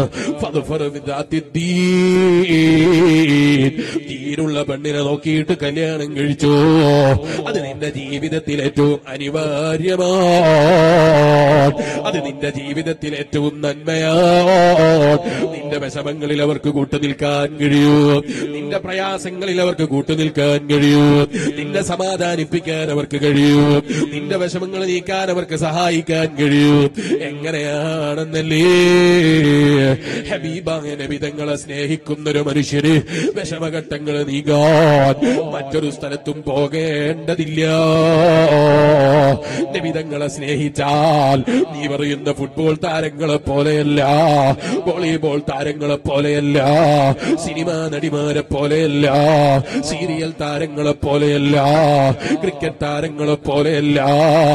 നീ ആ നബി തങ്ങളെയൊക്കെ മനസ്സറിഞ്ഞ് സ്നേഹിച്ചാൽ നബിതങ്ങളെ നിന്നെ അറിയാനത് കാരണമാണ്. നബിതങ്ങൾക്ക് നബിതങ്ങളൊരു നല്ല തിരുനോട്ടം നിനക്കുണ്ടാകാനത് കാരണമാണ്. അതുകൊണ്ടല്ലേ സഹാബത്ത് നബി സല്ലല്ലാഹു അലൈഹി വസല്ലം തങ്ങളെ സ്നേഹിച്ചു. എത്രത്തോളം സ്നേഹിച്ചു? കണ്ണിന്റെ മുന്നിൽ നിന്ന് നബിതങ്ങളെ മറിയുന്നത് തന്നെ അവരിഷ്ടപ്പെട്ടില്ല. നബിതങ്ങളെ അടുത്തെറിഞ്ഞ സഹാബത്തിന്റെ രൂപമാ ഞാൻ പറയുന്നത്. കൂടെ ജീവിച്ച സഹാബത്തിന് നബിതങ്ങളെ കൂടെ ജീവിച്ചിട്ട് ആശ തീരുന്നില്ല, നബിതങ്ങളെ കണ്ടിട്ട് കൊതിമാറുന്നില്ല, നബിതങ്ങളോട് സങ്കടം പറഞ്ഞിട്ട് പറഞ്ഞിട്ട്, വിഷമങ്ങൾ പറഞ്ഞിട്ട്, നബി തങ്ങളോട് നന്മകൾ ഉപദേശം തേടിയിട്ട് അവർക്ക് കൊതിമാറിയില്ല. നിങ്ങൾ നോക്കൂ, മഹാനായ സയ്യിദുനാ അമീറുൽ മുഅ്മിനീൻ ഉമർ ഇബ്നുൽ ഖത്താബ് റളിയല്ലാഹു അൻഹു, ഓ ഈമാനുള്ള മുഅ്മിനീങ്ങളെ, ജീവിച്ചിരിക്കുന്ന കാലത്ത് മാത്രമല്ല വഫാത്തിന്റെ ശേഷമാണെങ്കിലും ഫർദു അലൈഹിസ്സലാം, എന്നെ സ്നേഹിച്ചെനിക്ക് സലാമയക്കുന്ന എന്റെ ആശിഖീങ്ങൾക്ക് ഞാനവരെ വെറുതെയാക്കൂല, അവർക്ക് ഞാൻ സലാം മടക്കും കിട്ടൂ. നബി മുഹമ്മദുർ റസൂലുള്ളാഹി, ആ നബി തങ്ങൾ നീ കാണുന്ന കാമുകനെ പോലെയല്ല, നീ സ്നേഹിച്ച ഭർത്താവിനെ പോലെയല്ല, നീ സ്നേഹിച്ച ഉമ്മയെ പോലെയല്ല, നീ സ്നേഹിച്ച ബാപ്പയെ പോലെയല്ല, നീ സ്നേഹിച്ച മക്കളെ പോലെയല്ല. ആ ബാപ്പയാകട്ടെ, ആ ഉമ്മയാകട്ടെ, മക്കളാകട്ടെ, റൂഹങ്ങ് പോയാൽ നിന്റെ വീട്ടിന്റെ പടിയിറക്കാതിരിക്കൂല, നിന്റെ വീട്ടിൽ നിന്ന് മടക്കിയേക്കാതിരിക്കൂല. നബിതങ്ങളോ ആ യാത്രക്ക് നീ ഇറങ്ങുമ്പോൾ നബിതങ്ങളെ സ്നേഹിച്ച് ജീവിച്ചവനാണോ മരണമാസന്നമാകുമ്പോ നിന്റെ മുമ്പിലെത്തിപ്പോയി? അതുകൊണ്ടല്ലേ നബി മുഹമ്മദുർ റസൂലുള്ളാഹി സല്ലല്ലാഹു അലൈഹി വസല്ലം ഉറക്ക സ്വലാത്ത് ചൊല്ലണേ ഈമാനുള്ള മുഅ്മിനീങ്ങളെ. ഖാതിമുൽ അംബിയാ ശഫീഉൽ മുദ്നിബീൻ റഹ്മത്തുൽ ലിൽ ആലമീൻ റാഹത്തുൽ ലിൽ ആശിഖീൻ നബി മുഹമ്മദുർ റസൂലുള്ളാഹ്, നബി മുഹമ്മദുർ റസൂലുള്ളാഹ്, നബി മുഹമ്മദുർ റസൂലുള്ളാഹ്. എഴുന്നേറ്റ് നിന്നോ ഈമാനുള്ള ചെറുപ്പക്കാരെ, ചൊല്ലിക്കോ, വൽ ഹബീബുല്ലദീ തുർജാ ശഫാഅതുഹു ലികുല്ലി ഹൗലിൻ മിനൽ അഹ്വാലി മുഖ്തഹിബീ. ഏത് വെപ്രാളത്തിന്റെ സമയമാകട്ടെ, ഏത് വിഷമഘട്ടത്തിലാകട്ടെ, ഏത് പ്രയാസം അനുഭവിക്കുന്ന സമയമാകട്ടെ, നബിതങ്ങൾക്ക് നിങ്ങൾക്ക് കാരുണ്യമാണ്, നബിതങ്ങൾ നിങ്ങൾക്ക് ശുപാർശകനാണ്, നബിതങ്ങൾ നിങ്ങൾക്ക് അത്താണിയാണ്, നബിതങ്ങൾ നിങ്ങൾക്ക് കാവലാണ്, നബിതങ്ങൾ നിങ്ങൾക്ക് കാരുണ്യമാണ്. അത് റഹ്മത്തുൽ ലിൽ ആലമീനാണ്. നീ കണ്ട വഞ്ചിക്കുന്ന ഭാര്യയെ പോലെയല്ല, വഞ്ചനയുള്ള ഭർത്താവിനെ പോലെയല്ല. നിങ്ങൾ കാണുന്നില്ലേ, ഭാര്യ അറിയാതെ ഭർത്താവ് വാട്സപ്പിൽ ചാറ്റ് ചെയ്തിട്ട് ഭാര്യനെ വഞ്ചിക്കുന്ന ഭർത്താക്കളുള്ള ലോകമാണ്. ഭാര്യനെ വഞ്ചിക്കുന്ന ഭർത്താവ്, ഭർത്താവിനെ വഞ്ചിക്കുന്ന ഭാര്യ. ഇതുപോലെ മക്കളെ സ്നേഹിക്കാത്ത ഉമ്മ, കാമുകന്റെ കൂടെ ഇറങ്ങിപ്പോകുമ്പോ മക്കളെ മറന്നു പോകുന്ന ഉമ്മ, ഇതൊക്കെ അധികരിച്ചു വരുന്ന ഈ കാലഘട്ടത്തിൽ എനിക്കും നിങ്ങൾക്കും സ്നേഹിക്കാൻ ഏറ്റവും നല്ല താടി അത് നബി മുഹമ്മദുർ റസൂലുള്ളാഹ് സല്ലല്ലാഹു അലൈഹി വസല്ലമ തങ്ങളാ ഉമ്മമാരെ. ഞാൻ വെറുതെ പറഞ്ഞതല്ല, അതാ മഹാനായ ഇമാം ബുസ്രി തങ്ങൾ പറയുന്നത്, ഹുവൽ ഹബീബുല്ലദീ തുർജാ ശഫാഅതുഹു ലികുല്ലി ഹൗലിൻ മിനൽ അഹ്വാലി മുഖ്തഹിമീ. നിങ്ങളേത് വിഷമത്തിലാണോ, ഏത് പ്രയാസത്തിലാണോ, ഏത് കടക്കുരുക്കിലാണോ, ഏത് രോഗത്തിന്റെ വിഷമത്തിലാണോ, എന്ത് വിഷമം അനുഭവിക്കുന്നുണ്ടോ, ആ നബിതങ്ങളെ ശുപാർശ നിങ്ങൾക്ക് വേണോ? നബിതങ്ങളെ ഒന്ന് സ്നേഹിക്കൂ ചെറുപ്പക്കാരാ. ആ നബിതങ്ങളെ ഇഷ്ക് വെച്ചാൽ നിങ്ങളെ കണ്ടില്ലേ, രോഗിയായി കിടക്കുമ്പോ പോലും നിനക്ക് ശുപാർശ വന്നുപോയി. 100 സ്വലാത്ത് മുടങ്ങാതെ ചൊല്ലിയ നിന്റെ കാരണത്താൽ ഒരു ദിനം അതേ സ്വലാത്ത് മദീനയിലെത്താതെ വന്നപ്പോൾ മലക്കുകളോട് അന്വേഷിച്ചില്ലേ, എന്റെ പേരിൽ 100 സ്വലാത്ത് ദിനേന ചൊല്ലി പതിവാക്കിയ ചെറുപ്പക്കാരന് സ്വലാത്ത് എവിടെ? മരിച്ചുപോയെന്ന വിവരമറിഞ്ഞപ്പോൾ അല്ലാഹുവിന്റെ ഹബീബ് ചോദിച്ചാൽ അല്ലാഹു തട്ടൂല്ല, ചോദിച്ചാൽ മറുപടി കിട്ടാതെ പോകൂല. നബിതങ്ങളെ ദുആക്ക് ഇജാബത്ത് കിട്ടാത്ത ദുആ ഇല്ല. ആ നബിതങ്ങളെ മനസ്സറിഞ്ഞൊരു ദുആ, അല്ലാഹുമ്മഗ്ഫിർ ലഹു വർഹംഹു. സ്വലാത്ത് ചൊല്ലിയതിന്റെ കാരണത്താൽ നിനക്ക് കിട്ടിക്കഴിഞ്ഞാൽ നിനക്കത് വലിയ ഫലമായി പോയി. ഹുവൽ ഹബീബുല്ലദീ തുർജാ ശഫാഅതുഹു لكل هول من الأهوال مقتحمي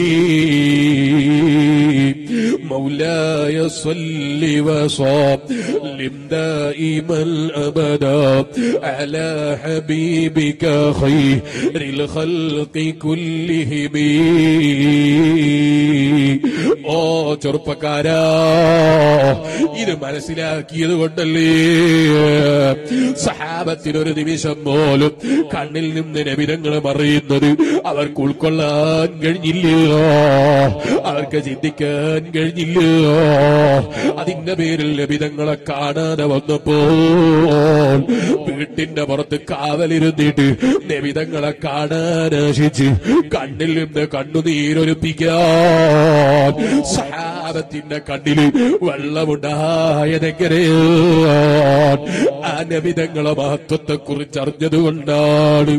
നിങ്ങൾ നോക്കൂ, സഹാബത്തിനെ ജീവിതം പരിശോധിച്ചോളൂ.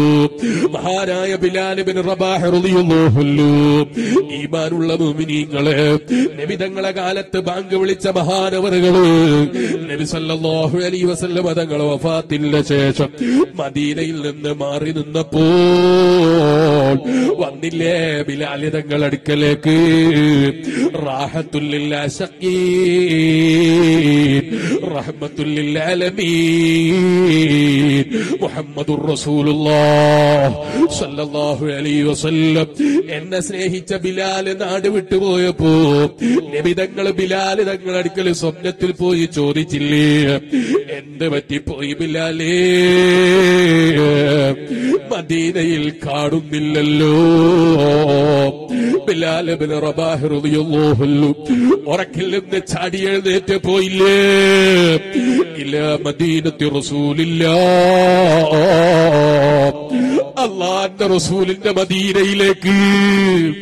ചെറുപ്പക്കാരെ, മദീനയിലേക്ക് എത്തിയ ബിലാൽ ഇബ്നു റബാഹ് തങ്ങളോട് മക്കൾ വിളിച്ചിട്ട് നബി തങ്ങളെ പ്രിയപ്പെട്ട പേരമക്കൾ വിളിച്ചിട്ട് ബിലാല് റളിയല്ലാഹു അൻഹു ബാങ്ക് വിളിക്കൂ, നബിതങ്ങളെ കാലത്തുള്ള ബാങ്കൊന്ന് കേൾക്കട്ടെ. ബിലാൽ ഇബ്നു റബാഹ് റളിയല്ലാഹു അൻഹുവിനോട് അവിടുത്തെ നബിതങ്ങളെ പ്രിയപ്പെട്ട ഹസൻ ഹുസൈൻ റളിയല്ലാഹു അൻഹുമാ അവരോട് അവർ വന്നിട്ട് ആവശ്യപ്പെട്ടപ്പോ അല്ലാഹുവിന്റെ റസൂലിന്റെ മക്കള് ചോദിച്ചിട്ട് ഞാനെങ്ങനെ തട്ടിക്കളയുമെന്ന നിലക്ക് ബിലാൽ ഇബ്നു റബാഹ് റളിയല്ലാഹു അൻഹു മദീനത്തെ പള്ളിയിൽ നിന്ന് ബാങ്ക് വിളിക്കാൻ ഒരുങ്ങിയില്ലേ? ചെറുപ്പക്കാരാ, ഹബീബായ നബി തങ്ങളെ സ്നേഹിച്ച ബിലാൽ ഇബ്നു റബാഹ് റളിയല്ലാഹു അൻഹു അല്ലാഹു അക്ബർ, അല്ലാഹു അക്ബർ. ബാങ്കിന്റെ തുടക്കം അങ്ങനെയാണ്. ബാങ്ക് വിളിക്കാൻ അറിയാതെ പോകരുതേ. അല്ലാഹു അക്ബർ, അല്ലാഹു അക്ബർ എന്ന് വിളിക്കുന്നതിന് പകരം ആദ്യത്തെ അല്ലാഹു അക്ബർ എന്ന് വിളിക്കുന്നത് അല്ലാഹു അക്ബർ റാഗിനെ സുക്കൂൻ ചെയ്തുകൊണ്ട് വിളിക്കലാണ് സുന്നത്തെന്ന് മഹാന്മാരായ ഫിഖഹിന്റെ പണ്ഡിതന്മാരെ രേഖപ്പെടുത്തിയില്ലേ? ചില പള്ളികളിൽ നിന്ന് ബാങ്ക് വിളിക്കുമ്പോ തിരക്ക് പിടിച്ച് ബാങ്ക് വിളിക്കുന്നത് പോലെ ചില ബാങ്കുകൾ കേൾക്കാറുണ്ട്. അരുതേ ചെറുപ്പക്കാരി, അല്ലാഹു അക്ബർ, അല്ലാഹു അക്ബർ എന്നല്ല വിളിക്കേണ്ടത്, അല്ലാഹു അക്ബർ, അല്ലാഹു അക്ബർ. അങ്ങനെയാണ് ബാങ്ക് വിളിക്കേണ്ടത്. എനക്ക് ഓർമ്മ വന്നപ്പോൾ പറഞ്ഞുവെന്ന് മാത്രം.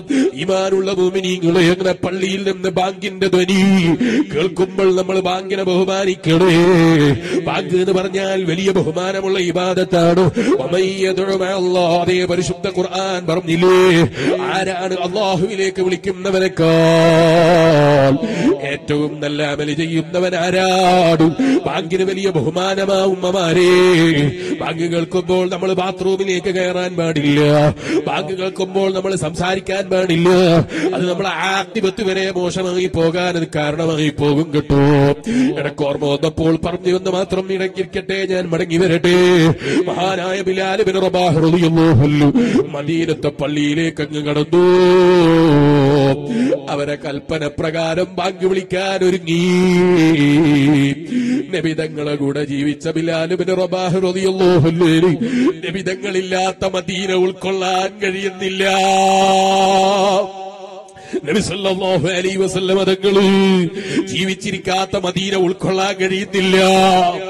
അതുകൊണ്ടല്ലേ നിങ്ങൾ നോക്കൂ, മഹാനായ സയ്യിദുനാ അമീറുൽ മുഅ്മിനീൻ ഉമർ ഇബ്നുൽ ഖത്താബ് റളിയല്ലാഹു അൻഹു ഹബീബായ നബി സല്ലല്ലാഹു അലൈഹി വസല്ലം തങ്ങളെ വഫാത്തിന്റെ വിവരം അറിഞ്ഞപ്പോ, മഹാനായ നബി തങ്ങളെ വഫാത്തിന്റെ വിവരം അറിഞ്ഞ ഉമർ ഇബ്നുൽ ഖത്താബ് തങ്ങൾ പ്രഖ്യാപിച്ചതെന്താ?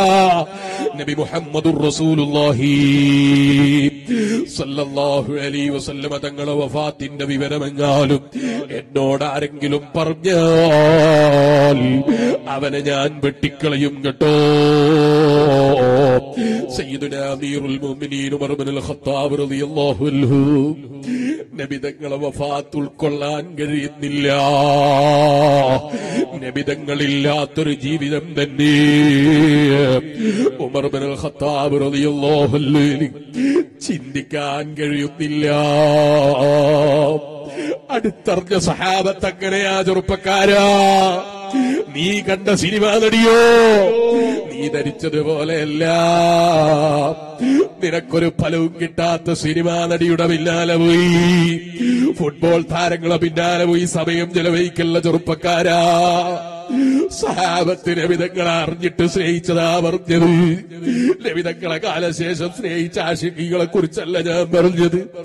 നബിതങ്ങളെ കൂടെ തന്നെ ജീവിച്ചു, കൂടെ താമസിച്ചു, കൂടെ യുദ്ധം ചെയ്തു.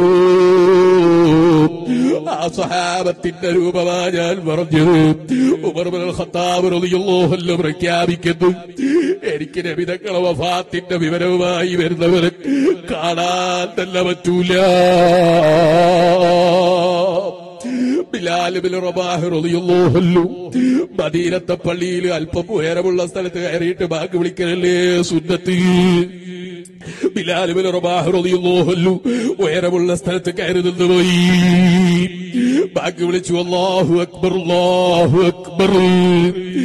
ആ ബാങ്കിന്റെ ധ്വനിയും ഉച്ചരിച്ച് അശ്ഹദു അന്ന മുഹമ്മദർ റസൂലുള്ളാഹ്,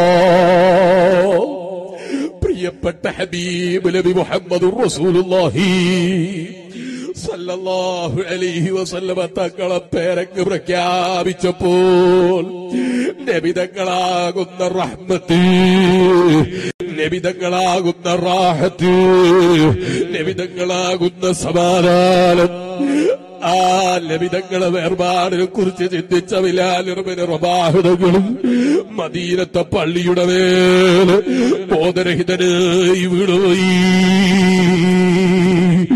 എന്താ കാരണമെന്നല്ലേ? സ്നേഹിച്ചാ വെറുതെ ആയി പോകൂല, വെറുതെ നഷ്ടപ്പെട്ടു പോകൂല.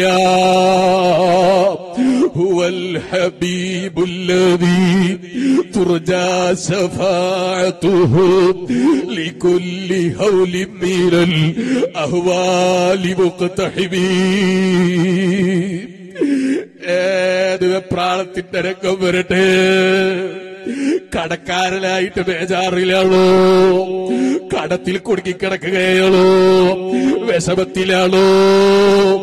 രോഗത്തിന്റെ പ്രയാസമാണോ? ആ നബിതങ്ങൾ നിനക്ക് സഹായിയാ ചെറുപ്പക്കാരാ. പോരാ, ഏറ്റവും വലിയ വിഷമം വരുന്ന സമയമേതാണ്? ദുനിയാവിൽ നിന്ന് പിരിയുന്ന സമയമല്ലേ? നബിതങ്ങളെ സ്നേഹിച്ചവർക്കാ നബി മുഹമ്മദുർ റസൂലുള്ളാഹി സല്ലല്ലാഹു അലൈഹി വസല്ലം തങ്ങൾ വന്നുപോയി. ആ വഫാത്തിന്റെ മരണത്തിന്റെ സമയത്ത് മുന്നിലെത്തിപ്പോയി. മരണമാസന്നമായവനെ സമാധാനിപ്പിച്ചു പോയി. അതുകൊണ്ടല്ലേ സ്നേഹം കൊടുത്ത സയ്യിദുനാ ഉസ്മാൻ ഇബ്നു അഫ്ഫാൻ റളിയല്ലാഹു അൻഹുവിന്റെ വഫാത്തിന്റെ തലേ ദിവസം സ്വപ്നത്തിൽ വന്ന് പറഞ്ഞില്ലേ, ഉസ്മാനെ വിഷമിക്കണ്ട, ജീവിതകാലത്ത് നല്ല കൊടുത്തതാണ്. ഉസ്മാനെ നിങ്ങൾ അല്ലാഹുവിന്റെ ദീനിനു വേണ്ടി ഷഹീദാകുന്നവരെ കൂട്ടത്തിലാണ്. ആ ഉസ്മാൻ ഇബ്നു അഫ്ഫാൻ റളിയല്ലാഹു അൻഹുവിന്റെ അടുക്കല് സ്വപ്നത്തിൽ വന്ന് പറഞ്ഞില്ലേ, ഉസ്മാൻ ഇബ്നു അഫ്ഫാൻ നാളത്തെ നോമ്പ് തുറ എന്റെ കൂടെയാണ്. നോമ്പ് നേറ്റ ഉസ്മാൻ ഇബ്നു അഫ്ഫാൻ റളിയല്ലാഹു അൻഹു നോമ്പുകാരന് ഈ ലോകത്തോട് വിട പറഞ്ഞു പോയില്ലേ.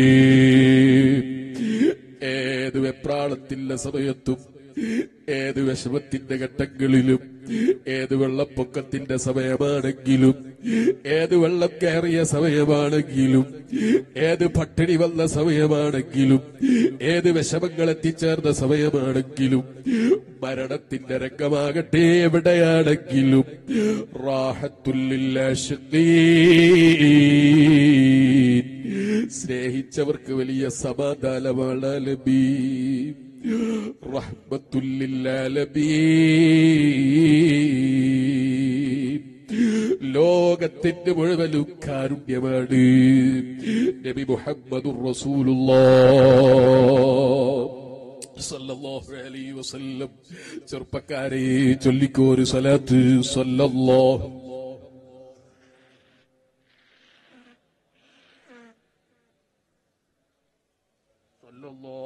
അലാ മുഹമ്മദ് സല്ലല്ലാഹു അലൈഹി വസല്ലം.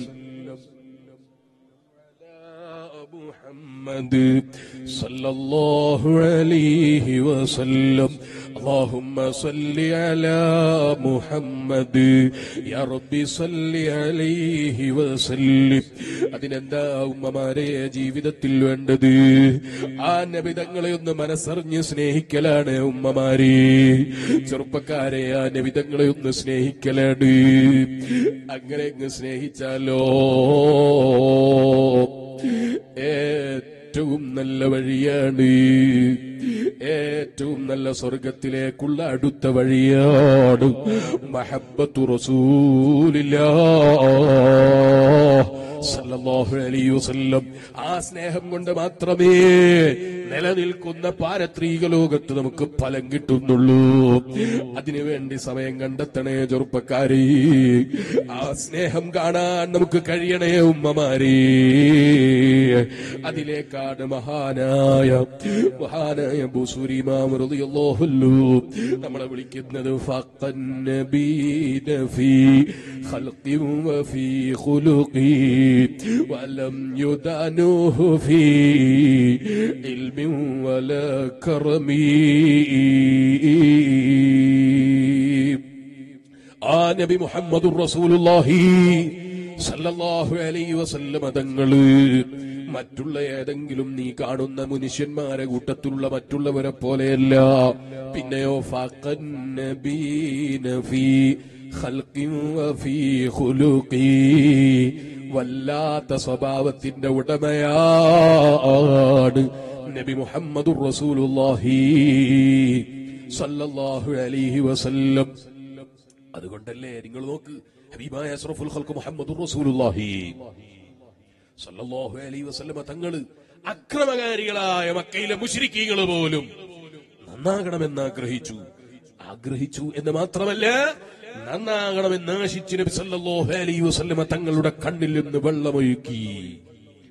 അവരുടെ ആഖിബത്തൊന്ന് നന്നായി കിട്ടാൻ അക്രമകാരികളായ പല അവിശ്വാസികളും മലക്കുകളാൽ കൊല ചെയ്യപ്പെടണം എന്നല്ല, അല്ലാഹുവിന്റെ അദാബ് കൊണ്ട് നശിപ്പിക്കപ്പെടണം എന്നല്ല നബി സല്ലല്ലാഹു അലൈഹി വസല്ലം തങ്ങൾ ചിന്തിച്ചത്.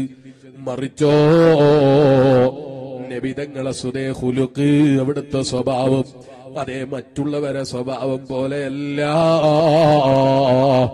ലോകത്തെ ഏറ്റവും നല്ല സ്വഭാവത്തിന്റെ ഉടമയല്ലേ നബി മുഹമ്മദുർ റസൂലുള്ളാഹി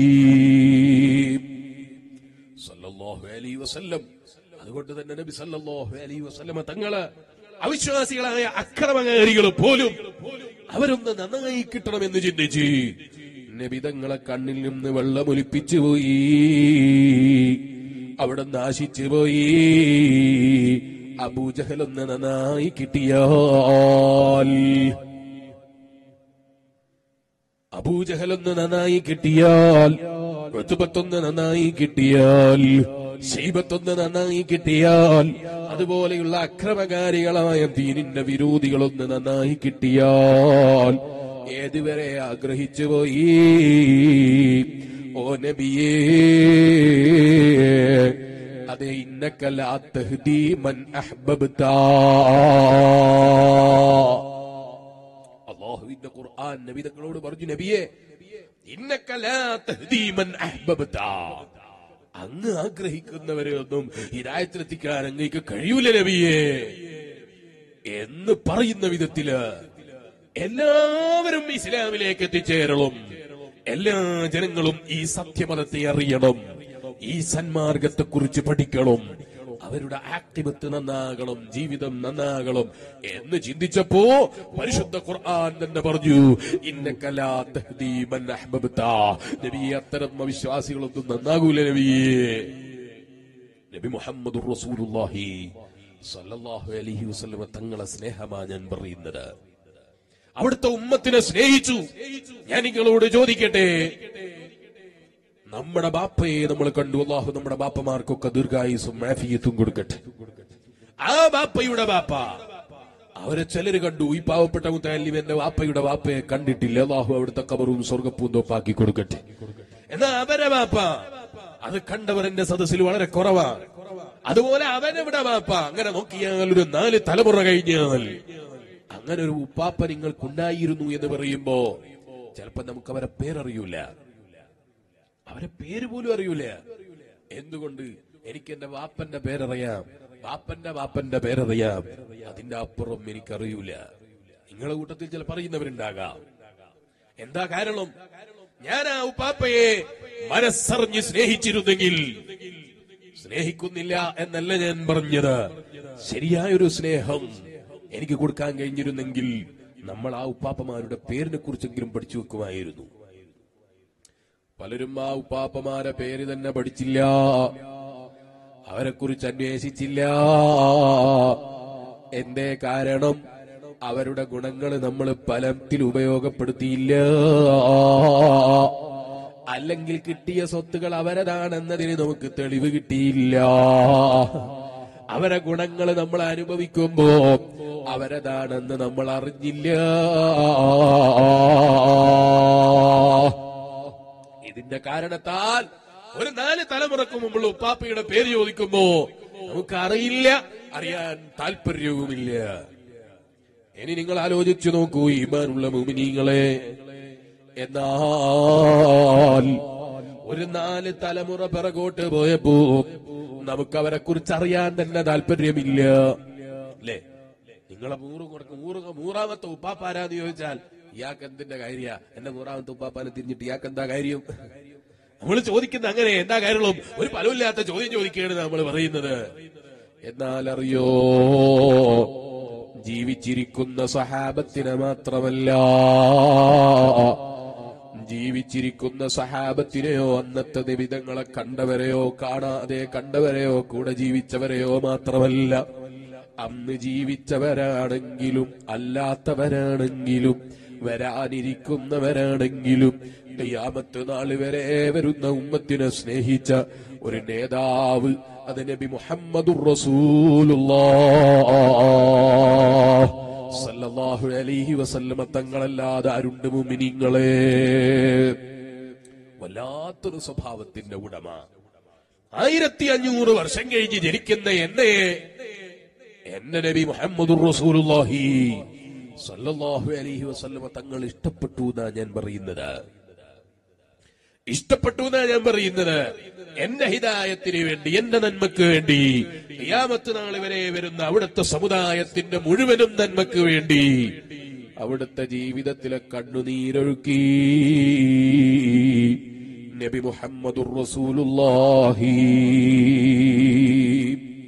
സല്ലല്ലാഹു അലൈഹി വസല്ലം അതാ മഹാനായ ഇമാം ബൂസരി തങ്ങൾ പറഞ്ഞത് ഫഖൻ നബീന ഫീ ഖൽഖി വഫീ ഖുലുഖി വലം യുദാനുഹു ഫീ ഇൽമി വലാ കർമി. വെറും സ്വഭാവത്തില് മാത്രമല്ല, ഏത് മേഖലയാണെങ്കിലും നബിതങ്ങളെ മഹത്വം വലുതു തന്നെ.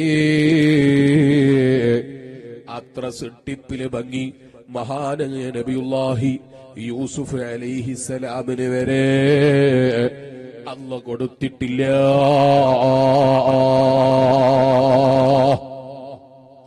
യൂസുഫ് നബി അലൈഹിസ്സലാമിനെ കണ്ടപ്പോ പല സ്ത്രീകളും ആപ്പിള് മുറിക്കുമ്പോ കൈമുറിച്ചു പോയി. മഹാനായ തങ്ങളവറുകളെത്താൻ ഏകദേശം സമയമെടുത്തുപോയി, ഞാൻ നീട്ടിക്കൊണ്ടുപോകുന്നില്ല.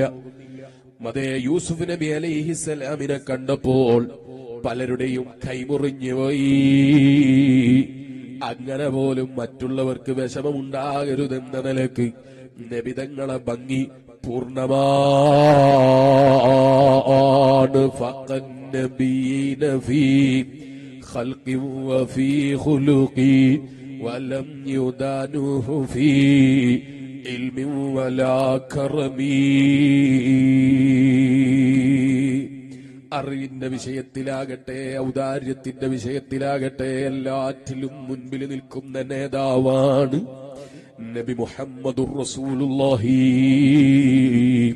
സല്ലല്ലാഹു അലൈഹി വസല്ലം. ആ നബിതങ്ങളെ അങ്ങ് സ്നേഹിച്ചാൽ, ആ നബിതങ്ങളെ അങ്ങ് ഇഷ്ടപ്പെട്ടാൽ, ആ നബിതങ്ങളെ അങ്ങ് മനസ്സറിഞ്ഞങ്ങ് സ്നേഹിച്ചാൽ ഭൗതിക ലോകത്ത് പിന്നെ ഒന്നിനെയും വില വെക്കൂല. ഭൗതിക ലോകത്തിനൊന്നിനും വില കൊടുക്കൂല. അതിനെന്ത് വേണം? ആ നിലയ്ക്ക് എന്നെ സ്നേഹിച്ച നബിതങ്ങളെ അറിയാൻ കഴിയണം. പോരാ, ആ നബിതങ്ങള് പഠിപ്പിച്ച ലോകത്തിന്റെ മുഴുവനും സിട്ടാവായ അല്ലാഹ്, ആ റബ്ബിനെ അറിയാൻ കഴിയണേ ഉമ്മമാരെ. ആ റബ്ബ് നമുക്ക് തരുന്ന ഫലത്തെക്കുറിച്ച് അറിയാൻ കഴിയണേ ഉമ്മമാരെ. അങ്ങനെ അറിഞ്ഞാലോ നബിതങ്ങളെ സ്നേഹിക്കാതെയോ അടിമയായ എനിക്ക് ഉടമയായ റബ്ബിനെ അറിയാതെയോ ജീവിക്കാൻ കഴിയൂല. അതിനെന്ത് വേണം? അടിമയായ ഞാൻ ഉടമസ്ഥനെ അറിഞ്ഞ് ജീവിക്കണം. ഉടമസ്ഥനായ അല്ലാഹുവിനെ പരിചയത്തോടെ ജീവിക്കണം. അവന്റെ പൊരുത്തം പ്രതീക്ഷിച്ച് ജീവിക്കണം. ഇല്ലെങ്കിലോ നമ്മൾ കാളയെക്കാളതപ്പതിച്ചവരാണ്, നാൽക്കാലികളെക്കാളതപ്പതിച്ചവരാണ്. എന്താ കാരണം? ഞാൻ പറഞ്ഞില്ല, നിങ്ങൾ മറന്നുപോയോ? ആ കാള ചവിട്ട് വെച്ച് കൊടുക്കുമ്പോ സ്വന്തം കുട്ടിക്ക് പാല് കൊടുക്കുന്ന സമയത്ത് തട്ടിമാറ്റിയിട്ട് മുതലാളിയാണെന്നതിന്റെ പേരിൽ പാല് കറക്കാൻ വന്നവനെ തട്ടി നീക്കിയപ്പോ നമ്മൾ പറയുന്ന നീതി പുലർത്താത്ത പശുവാണ്, അക്രമകാരിയായ പശുവാണ് എന്ന് നമ്മൾ പറയുന്നു. യഥാർത്ഥത്തിൽ ആരാ അക്രമി? സ്വന്തം കുട്ടിക്ക് പാല് കൊടുക്കുമ്പോ ആ കുട്ടിയെ കയറ് കെട്ടിയിട്ട് പിടിച്ചു വലിച്ച് മാറ്റിയിട്ട് ആ അമ്മയുടെ അകിടിലേക്ക് കൈവച്ചവനെ തട്ടിയപ്പോ നമ്മൾ പറയുന്നത് അക്രമകാരിയായ പശുവാണ്. എന്താ കാരണം? ഉടമസ്ഥനെ പരിഗണിച്ചില്ല. എന്നാൽ ആ പശുവിന് ഉടമയെ അറിയില്ല. ആ പശുവിന് നിന്റെ പണത്തിന്റെ പവർ അറിയൂല. ആ പശുവിന് നിനക്ക് അതേ പശുവിന് കിട്ടുന്ന നിയമത്തുകളെ കുറിച്ചറിയൂല. അതുകൊണ്ട് തന്നെ ആ പശു നന്ദി ചെയ്തില്ലെങ്കിലോ അത് വലിയ ഫലത്തിൽ പറയാനില്ല. നിങ്ങൾ എവിടെയെങ്കിലും വായിച്ചോ പശു അക്രമം ചെയ്തു, അല്ലെങ്കിൽ പശു ഇന്നാളെ പാത്രം തട്ടിത്തെറിപ്പിച്ചു എന്ന് പത്രത്തിൽ നിങ്ങൾ വായിച്ചോ? ഇല്ല. എന്താ കാരണം? അത് അക്രമമാണ് ചെയ്തതെങ്കിലും അതൊരു വിവരമില്ലാത്ത ജീവിയാണ്. അതേ സ്ഥാനത്ത് ഞാൻ ചോദിക്കട്ടെ, മനുഷ്യന്മാരെ കൂട്ടത്തിൽ അങ്ങനെ ആരെങ്കിലും മനുഷ്യന്മാരെ ചെയ്താലോ വരാത്ത മീഡിയക്കാരുണ്ടാകുമോ? വരാത്ത പത്രങ്ങൾ ഉണ്ടാകുമോ? റിപ്പോർട്ട് ചെയ്യാത്ത റിപ്പോർട്ടർമാരുണ്ടാകുമോ? എന്താ കാരണം? മനുഷ്യൻ പശുവിനെ പോലെയല്ല. മനുഷ്യന് ചിന്താശേഷിയുണ്ട്. മനുഷ്യന് ചിന്താശേഷിയുണ്ട്. ആ പശു തന്നെ മറ്റൊരു പശുവിനെ കുത്തിയങ്ങ് കൊന്നു കളഞ്ഞു. ഞങ്ങൾ പത്രത്തിൽ വായിച്ചോ? ഒരു പശുവിനെ കുത്തിക്കൊന്നു. ആരും പരിഗണിക്കൂല. അത് ബുദ്ധിയില്ലാത്ത രണ്ട് ജീവികൾ തമ്മിൽ നടന്ന തർക്കത്തിന്റെ കാരണത്താൽ അയാൾ മരിച്ചുപോയി നമ്മൾ പറയും. ഒരു പശു ചത്തുപോയി എന്ന് പറയും. എന്നാലോ മനുഷ്യൻ അങ്ങനെയല്ല. മനുഷ്യൻ പശുവിനെ പോലെയുള്ള ചിന്തയുള്ളവനാണ്, ആലോചനയുള്ളവനാണ്, ചിന്തിക്കാൻ കഴിവുള്ളവനാണ്. അവൻ തെറ്റ് ചെയ്താൽ അത് ലോകത്ത് വളരെ മോശമാണ്. മനുഷ്യൻ തെറ്റ് ചെയ്യുന്നത് പാപമാണ്. കാരണം അവനിക്ക് ചിന്തിക്കാനുള്ള വകുപ്പുണ്ട്. അവനിക്ക് നല്ലത് മനസ്സിലാക്കാനുള്ള കഴിവ് റബ്ബ് കൊടുക്കുന്നുണ്ട്. നല്ലതും അതേ മോശമായതും തിരിച്ചറിയാനുള്ള കഴിവ് റബ്ബ് അവനിക്ക് കൊടുക്കുന്നുണ്ട്. അപ്പം മനുഷ്യൻ കാളയെ പോലെയല്ല, മനുഷ്യൻ പശുവിനെ പോലെയല്ല. മനുഷ്യൻ ഉടമയായ റബ്ബിനെ അറിഞ്ഞ് ജീവിക്കാൻ കഴിയണം. അവനെ എന്തിനാ പഠിച്ചത്? ആ മനുഷ്യനെ എന്തിനാ പഠിച്ചതെന്നാണ് എല്ലാം മനുഷ്യനെ കീഴ്പ്പെടുത്തി കൊടുത്തു എന്നാണ് നമ്മൾ പറയുന്നത്. എന്നാൽ ഈ മനുഷ്യനെ എന്തിനാ പഠിച്ചത്? അതും അല്ലാഹുവിന്റെ ഖുർആൻ തന്നെ നമ്മളെ പഠിപ്പിച്ചു. വമാ ഖലഖതുൽ ജിന്ന വൽ ഇൻസ ഇല്ലാ ലിയഅ്ബുദൂൻ. മനുഷ്യരെ സൃഷ്ടിച്ചത് ഇബാദത്തെടുക്കാനാണ്, അല്ലാഹുവിന് ആരാധനകൾ എടുക്കാനാണ്, അവനെ വഴിപ്പെട്ട് ജീവിക്കാനാണ്, തഖ്വയിൽ അധിഷ്ഠിതമായ ജീവിതം നയിക്കാനാണ്. അത് ചെയ്യുന്നില്ലെങ്കിലോ, തഖ്വയിൽ അധിഷ്ഠിതമായ ജീവിതം ചെയ്യുന്നില്ലെങ്കിലോ, അല്ലാഹുവിനെ വഴിപ്പെട്ട് ജീവിക്കുന്നില്ലെങ്കിലോ ചിന്തിക്കാനുള്ള വകുപ്പ് കൊടുത്തു. ഒരു മുസ്ലിമായി ജനിക്കാനുള്ള അവസരം കൊടുത്തു, മുസ്ലിമായി ജീവിക്കാനുള്ള അവസരം കൊടുത്തു. ആ വലിയ നിഅമത്ത് കിട്ടിയിട്ടും അല്ലാഹുവിനെ അറിഞ്ഞ് ഇബാദത്തെടുത്ത് ജീവിക്കാൻ കഴിയുന്നില്ലെങ്കിൽ അവൻ ഉടമയെ അറിയാത്തവന്, ഉടമയോട് നന്ദിയില്ലാത്ത അടിമയാണ്, ഉടമസ്ഥനോട് നന്ദി കാണിക്കാൻ കഴിയാത്തവനാണ്. ഈമാനുള്ള മുഅ്മിനീങ്ങളെ, എന്നാൽ ഒരടിമ ഉടമയെ കുറിച്ചങ്ങറിഞ്ഞാൽ, ഒരു ഉടമ അത് ഈ അടിമ ഉടമസ്ഥനായ റബ്ബിനെ കുറിച്ചങ്ങ് ശരിക്കറിഞ്ഞാൽ പിന്നവൻ ദുന്യാവിന് വില കൽപ്പിക്കൂല, ദുന്യാവിലൊരു വിഷയത്തിനും വില കൊടുക്കൂല. അതുകൊണ്ടല്ലേ നിങ്ങൾ നോക്കൂ, മഹാനായ അബ്ദുൽ വാഹിദ് ബിൻ യസീദ് റളിയല്ലാഹു അൻഹു ഈ ഒരൊറ്റ ചരിത്രം നിങ്ങളെ ശ്രദ്ധയിൽപ്പെടുത്തി ഞാൻ എന്റെ പ്രസംഗം അങ്ങ് നിർത്തട്ടെ. റബ്ബേ, ഞങ്ങളെ ഈ മജ്ലിസും ഞങ്ങളെ സർവ്വ മജ്ലിസുകളും ഞങ്ങൾക്ക് ആഖിറത്തിൽ ഉപകരിക്കുന്ന മജ്ലിസുകളായി നീ ഞങ്ങളിൽ നിന്ന് കബൂലാക്കി തരണേ അല്ലാഹ്.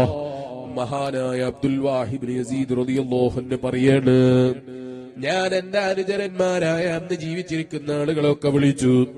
എവിടേക്കാ വിളിച്ചത്? അല്ലാഹുവിന്റെ ദീനിനെതിരെ പോരാടാൻ വരുന്നവർക്കെതിരെ ഒന്ന് പോരാടണം. അല്ലാഹുവിന്റെ ദീനിനെ നശിപ്പിക്കാൻ വേണ്ടി വരുന്നവർക്കെതിരെ ഒന്ന് പോരാടണം. അല്ലാഹുവിന്റെ ദീനെ നശിപ്പിക്കാൻ വേണ്ടി പരിശ്രമിക്കുന്നവർക്കെതിരെ ഒരു പോരാട്ടം വേണം, ഒരു ജിഹാദ് വേണം. അത് ഈമാനുള്ള മുഅ്മിനീങ്ങളെ, ജിഹാദിന് വലിയ ബഹുമാനമാണ് ഇസ്ലാമില്. ഇത് കേട്ടതിന്റെ പേരില് എവിടെയെങ്കിലും പോയി അക്രമം ചെയ്യണം എന്നല്ല ഞാൻ പറഞ്ഞത്. അതിനൊരുപാട് നിയമങ്ങളും നടപടികളും ഒത്തുകിട്ടേണ്ടതുണ്ട്. അവിടെയാണ് ജിഹാദിന്റെ ആവശ്യം ഇരിക്കട്ടെ. മഹാനായ അബ്ദുൽ വാഹിദ് ബിൻ യസീദ് റളിയല്ലാഹു അൻഹു ജിഹാദിന് വിളിച്ചപ്പോൾ നാട്ടിലുള്ള ജനങ്ങളൊക്കെ ഒരുമിച്ച് കൂട്ടിയിട്ട് ഒരു മജ്ലിസിൽ എല്ലാവരോടും 2 ദിവസത്തെ ഭക്ഷണം ഒരുക്കണം, ഒരു യാത്ര പോകാനുണ്ട്, ദീനിന്റെ നിലനിൽപ്പിന് വേണ്ടി ഒരു പ്രവർത്തനം നടത്താനുണ്ടെന്ന നിലക്ക് വിളിച്ചപ്പോൾ, അനുയായികളോട് കൽപ്പിച്ചപ്പോൾ, ഞാൻ ആ സദസ്സിൽ നിന്ന് ജനങ്ങളോട് ഈ നിലക്ക് നല്ല ഉപദേശം കൊടുത്തപ്പോൾ, വഖദ് ഖറഅ റജുലുൻ ഫീ മജ്ലിസിനാ, ഞങ്ങളെ സദസ്സിലുണ്ടായിരുന്ന ഒരാൾ എഴുന്നേറ്റ് നിന്നു. എന്നിട്ട് അയാള് ഖുർആനിൽ നിന്നങ്ങോതി ഇന്നല്ലാഹ ഇസ്തറാ മിനൽ മുഅ്മിനീന അൻഫുസഹും വ അംവാലഹും ബിഅന്ന ലഹുമുൽ ജന്നാ.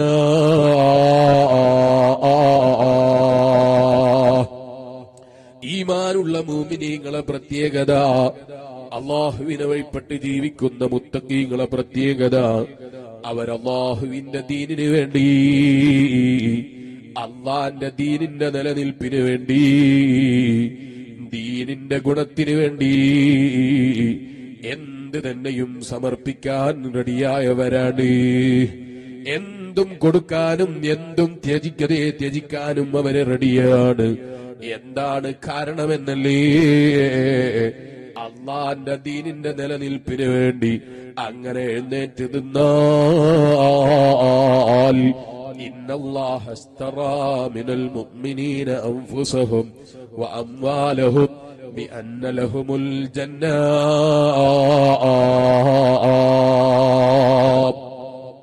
സ്വർഗം പകരം വാങ്ങാൻ വേണ്ടി അവരെ ശരീരത്തെ വിൽക്കുന്ന ചില ആളുകള് അവരെ ശരീരത്തെ പകരം കൊടുത്തു, അവരെ മുതലിനെ പകരം കൊടുത്തു, അവരെ ജീവിതത്തെ പകരം കൊടുത്തു, എല്ലാം പകരം കൊടുത്ത് സ്വർഗത്തെ വാങ്ങാൻ വേണ്ടിയുള്ള മുഅ്മിനീങ്ങളെ മഹത്വം പറയുന്ന ഖുർആനിലെ ആയത്തില്ലേ, സൂറത്തു തൗബയില് ബദർ യുദ്ധത്തിന് വേണ്ടി സമ്മതം കൊടുക്കാൻ വേണ്ടി ഇറങ്ങിയ ആയത്ത്. ആ ആയത്തിന്റെ തുടക്കം അങ്ങോതി കേൾപ്പിച്ചു. ഇന്നല്ലാഹ ഇസ്തറാ മിനൽ മുഅ്മിനീന അൻഫുസഹും വ അംവാലഹും ബിഅന്ന ലഹുമുൽ ജന്നാ.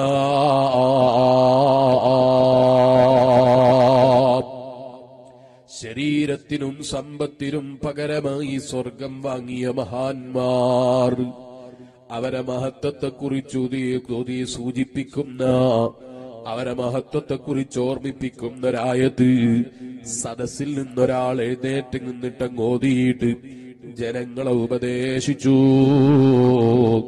അസ്തഗ്ഫിറുല്ലാഹൽ അലീം. ഈ പാവപ്പെട്ട മുതഅല്ലിം നിങ്ങളെ വഅദ് പറഞ്ഞ് നന്നാക്കാൻ വന്നതല്ല. അതിന് ഈ പാവപ്പെട്ട മുതഅല്ലിം കൊള്ളൂല. അല്ലാഹു നമ്മളെ നന്നാക്കി തരട്ടെ. സ്വാലിഹീങ്ങളെ വഅദ് അങ്ങനെയല്ലേ, മഹാന്മാരെ ഉപദേശം അങ്ങനെയല്ലേ. സ്വാലിഹീങ്ങളുടെ നാവിൽ നിന്നങ്ങനെ ഖുർആൻ ഓതിയിട്ട് ജനങ്ങളെ ഉപദേശിക്കുമ്പോ ജനങ്ങളെ മനസ്സിന് മാറ്റം വന്നുപോയി. ഇന്ന് വയലുകളൊക്കെ പാട്ടിന്റെ സദസ്സായി പോയി.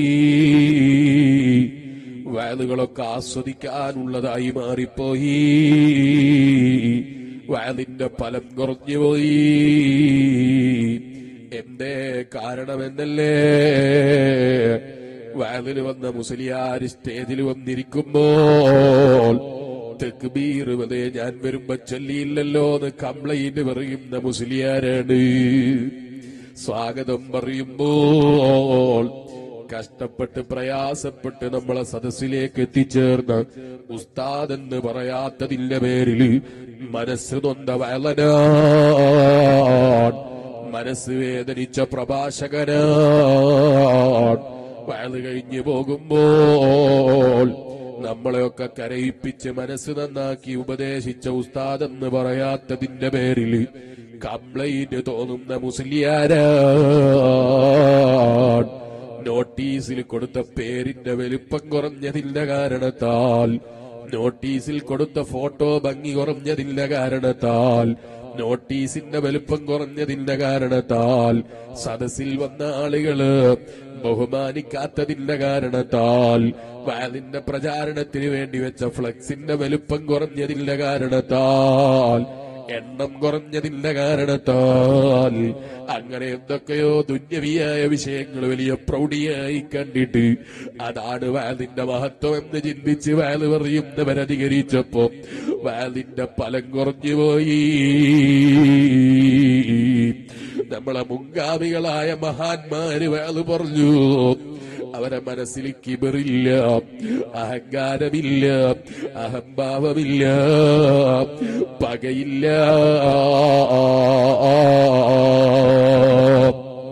വഅദിന്റെ സ്റ്റേജുകൾ ഗീബത്തിന് സംഘടനയുടെ പേരിലായാലും ഉപയോഗപ്പെടുത്തൂല. മറ്റുള്ള പണ്ഡിതന്മാരെ നിസാരപ്പെടുത്താൻ ഉപയോഗിക്കൂല. മറ്റുള്ളവരെ കുറ്റം പറയാൻ ഉപയോഗിക്കൂല. അങ്ങനെ തുടങ്ങി ആത്മാർത്ഥതയോടെ വഅദ് പറയുന്ന സാലിഹീകള് അവരൊരായത്തോതിയിട്ട് തന്നെ ജനങ്ങളെ ഉപദേശിക്കുമ്പോ ജനങ്ങളെ മനസ്സ് മാറിപ്പോയി. വഅദിന്റെ ഫലം അതേ വെളിച്ചത്ത് വന്നുപോയി. അല്ലാ, ഞങ്ങൾ നിന്റെ പാവപ്പെട്ട അടിമകളാണ്. ആ മഹാന്മാരെ ബർക്കത്ത് കൊണ്ട് ഞങ്ങളെ മനസ്സെത്ര മോശമാണെങ്കിലും ഇത്തരം ഞങ്ങളെ ഒരുമിച്ച് കൂടുന്ന മുഅ്മിനീകൾ ഒത്തുചേരുന്ന മജ്ലിസുകൾ അവരെ ബർക്കത്ത് കൊണ്ട് നീ നന്നാക്കി തരണേ അല്ലാ. ആഖിറത്തിൽ ഞങ്ങൾക്ക് ഫലം കിട്ടുന്ന ഒരുമിച്ച് കൂടലുകളായി ഞങ്ങളെ ഒരുമിച്ച് കൂടലിനെ നീ മാറ്റിത്തരണേ അല്ലാ. മഹാനായ അബ്ദുൽ വാഹിദ് ബിൻ യസീദ് റളിയല്ലാഹു അൻഹു ജനങ്ങളെയൊക്കെ നന്മയിലേക്ക് ക്ഷണിക്കാൻ വേണ്ടി ഒരു യാത്ര തിരിക്കാൻ ഒരുങ്ങണമെന്ന് ജനങ്ങളോട് പറഞ്ഞപ്പോൾ സദസ്സിൽ നിന്നൊരു സാലിഹായ മനുഷ്യൻ എഴുന്നേറ്റ് നിന്നോതിയതാണ് ഇന്നല്ലാഹ ഇസ്തറാ മിനൽ മുഅ്മിനീന അൻഫുസഹും വഅംവാലഹും ബിഅന്ന ലഹുമുൽ ജന്ന. പ്രയാസമില്ലാത്ത ചെറുപ്പക്കാരും നേരുന്ന സ്ഥലത്ത് എഴുന്നേറ്റ് നിന്നോളൂ. നമുക്ക് റബ്ബിനോട് ദുആ ചെയ്തങ്ങ് പിരിയണം. ഏതാനും നിമിഷങ്ങൾക്കകം മഹാനായ തങ്ങളവറുകൾ ഇവിടെ എത്തിച്ചേരും. റബ്ബേ, ഞങ്ങളെ ഈ മജ്ലിസും ഞങ്ങളെ സർവ്വ മജ്ലിസുകളും ഞങ്ങൾക്ക് ആഖിറത്തിൽ ഉപകരിക്കുന്ന മജ്ലിസുകളായി നീ ഞങ്ങളിൽ നിന്ന് കബൂലാക്കി തരണേ അല്ലാഹ്. ഈ ആയത്തോതിയിട്ട് ജനങ്ങളെ ഉത്ബോധിപ്പിച്ചപ്പോ ജനങ്ങളെ മനസ്സ് നമ്മളെ പോലെയുള്ള ആളല്ലല്ലോ വഅദ് പറയുന്നത്. മനസ്സിന്റെ ഉള്ളിൽ നിന്നുള്ള വഅദല്ലേ. ഒരു 15 വയസ്സ് പ്രായം തോന്നുന്ന കുട്ടി, ആ കുട്ടിയുടെ ബാപ്പ മരണപ്പെട്ടു പോയതാണ്. ഒരുപാട് സ്വത്തിന്റെ ഉടമയാണ്. പക്ഷേ കാണാൻ ചെറിയ കുട്ടിയാണ്. ആ കുട്ടി സദസ്സിൽ നിന്ന് എഴുന്നേറ്റ് ചാടി എഴുന്നേറ്റ് ചോദിക്കുന്നു, അല്ലയോ യാ അബ്ദുൽ വാഹിദ്, ഓ അബ്ദുൽ വാഹിദ് തങ്ങളെ, ഇന്നല്ലാഹ ഇസ്തറാ മിനൽ മുഅ്മിനീന അൻഫുസഹും വഅംവാലുഹും ബിഅന്ന ലഹുമുൽ ജന്ന. നല്ല ഈമാനുള്ള റബ്ബിനെ ഭയപ്പെട്ട് ജീവിക്കുന്ന, റബ്ബിന്റെ പൊരുത്തം പ്രതീക്ഷിച്ച് ജീവിക്കുന്ന സ്വാലിഹീങ്ങളില്ലേ, ആ സ്വാലിഹീങ്ങളോട് റബ്ബ് വാങ്ങിയിരിക്കുന്നു. അവരെ സമ്പത്തിനെ വാങ്ങിയിരിക്കുന്നു, അവരെ ആരോഗ്യത്തെ വാങ്ങിയിരിക്കുന്നു, അവരെ പണത്തിനെ വാങ്ങിയിരിക്കുന്നു, അവരുടെ അവയവങ്ങളെ വാങ്ങിയിരിക്കുന്നു. എന്തിന് പകരമാണെന്നല്ലേ അവര് റബ്ബിനോട് കച്ചവടമാക്കിയത്? എന്താണ്? അവരെ ശരീരമാണ്, അവരെ അവയവങ്ങളാണ്, അവരാരോഗ്യമാണ്, അവരാരോഗ്യം കൊണ്ട് അവര് സമ്പാദിച്ച പണമാണ്. ഇത് മുഴുവനും അല്ലാഹ് വാങ്ങിയിരിക്കുന്നു. ജനങ്ങളെ കയ്യിൽ നിന്ന് എന്തിന് പകരമാണ്? ബിഅന്ന ലഹുമുൽ ജന്ന. ആ മുഅ്മിനീങ്ങളായ ജനങ്ങൾക്ക് പകരം അല്ലാഹുവിന്റെ വഴിയിൽ ജീവിതം ചെലവഴിക്കുന്ന, അല്ലാഹുവിന്റെ വഴിയിൽ സമ്പത്ത് ചെലവഴിക്കുന്ന, അല്ലാഹുവിന്റെ വഴിയിൽ ആരോഗ്യം ചെലവഴിക്കുന്ന ജനങ്ങൾക്ക് ബിഅന്ന ലഹുമുൽ ജന്ന, സ്വർഗം അല്ലാഹ് പകരം കൊടുത്തിരിക്കുന്നു.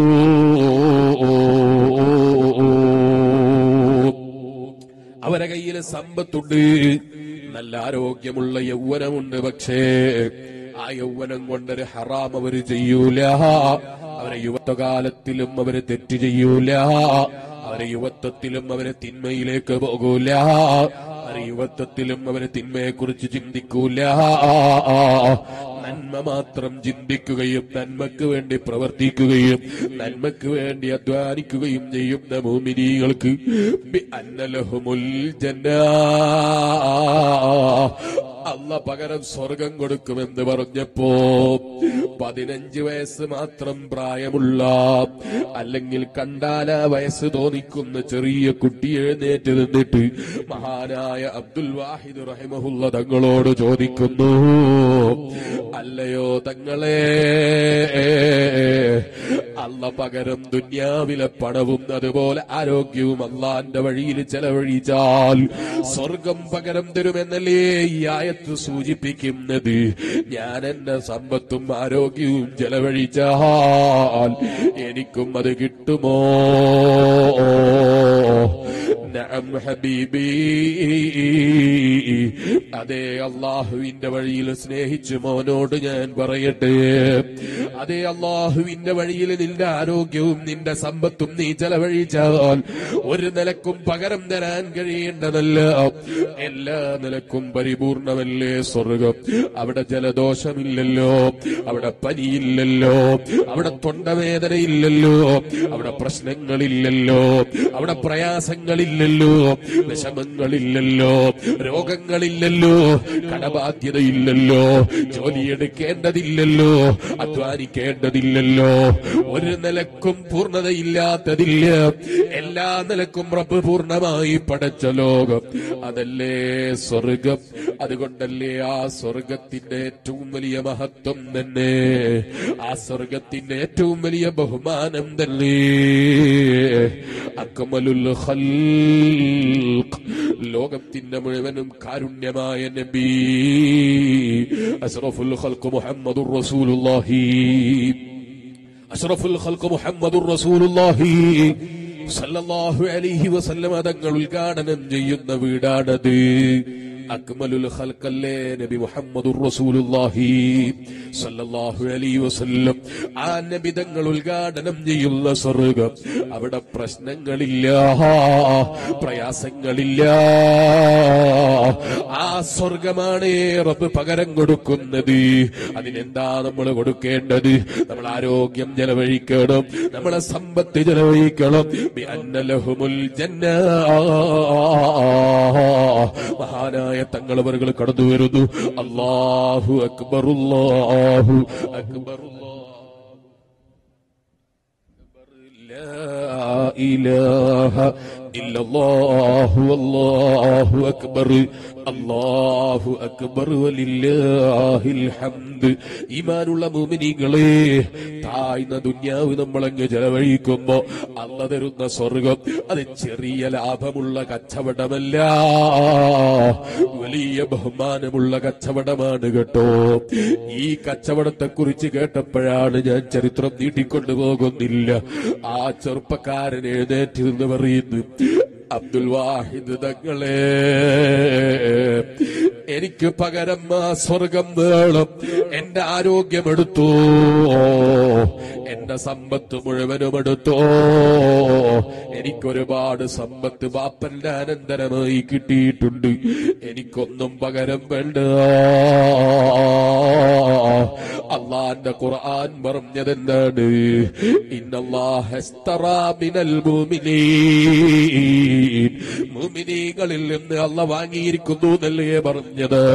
അൻഫുസഹും വ അംവാലഹും, അവരെ ശരീരത്തിനും സമ്പത്തിനും പകരമായി അല്ലാഹ് വാങ്ങിയിരിക്കുന്നു. ബിഅന്ന ലഹുമുൽ ജന്ന,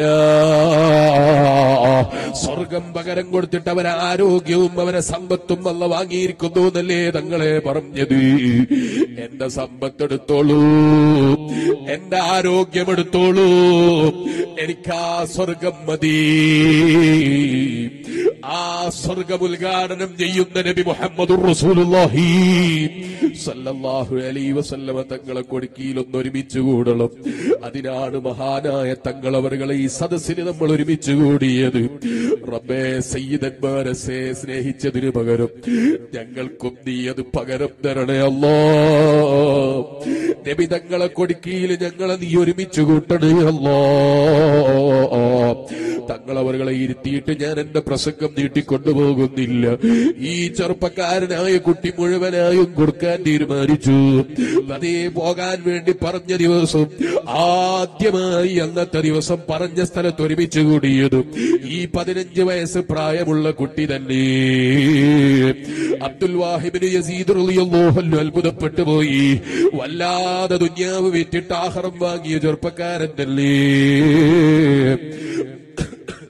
മഹാനായ അബ്ദുൽ വാഹിദ് ബിൻ യസീദ് റളിയല്ലാഹു അൻഹു ആ ചെറുപ്പക്കാരനെ കണ്ട് അത്ഭുതപ്പെട്ടു പോയി. ചരിത്രം നീണ്ടതാണ്, ചുരുക്കിയെന്ന് പറയട്ടെ.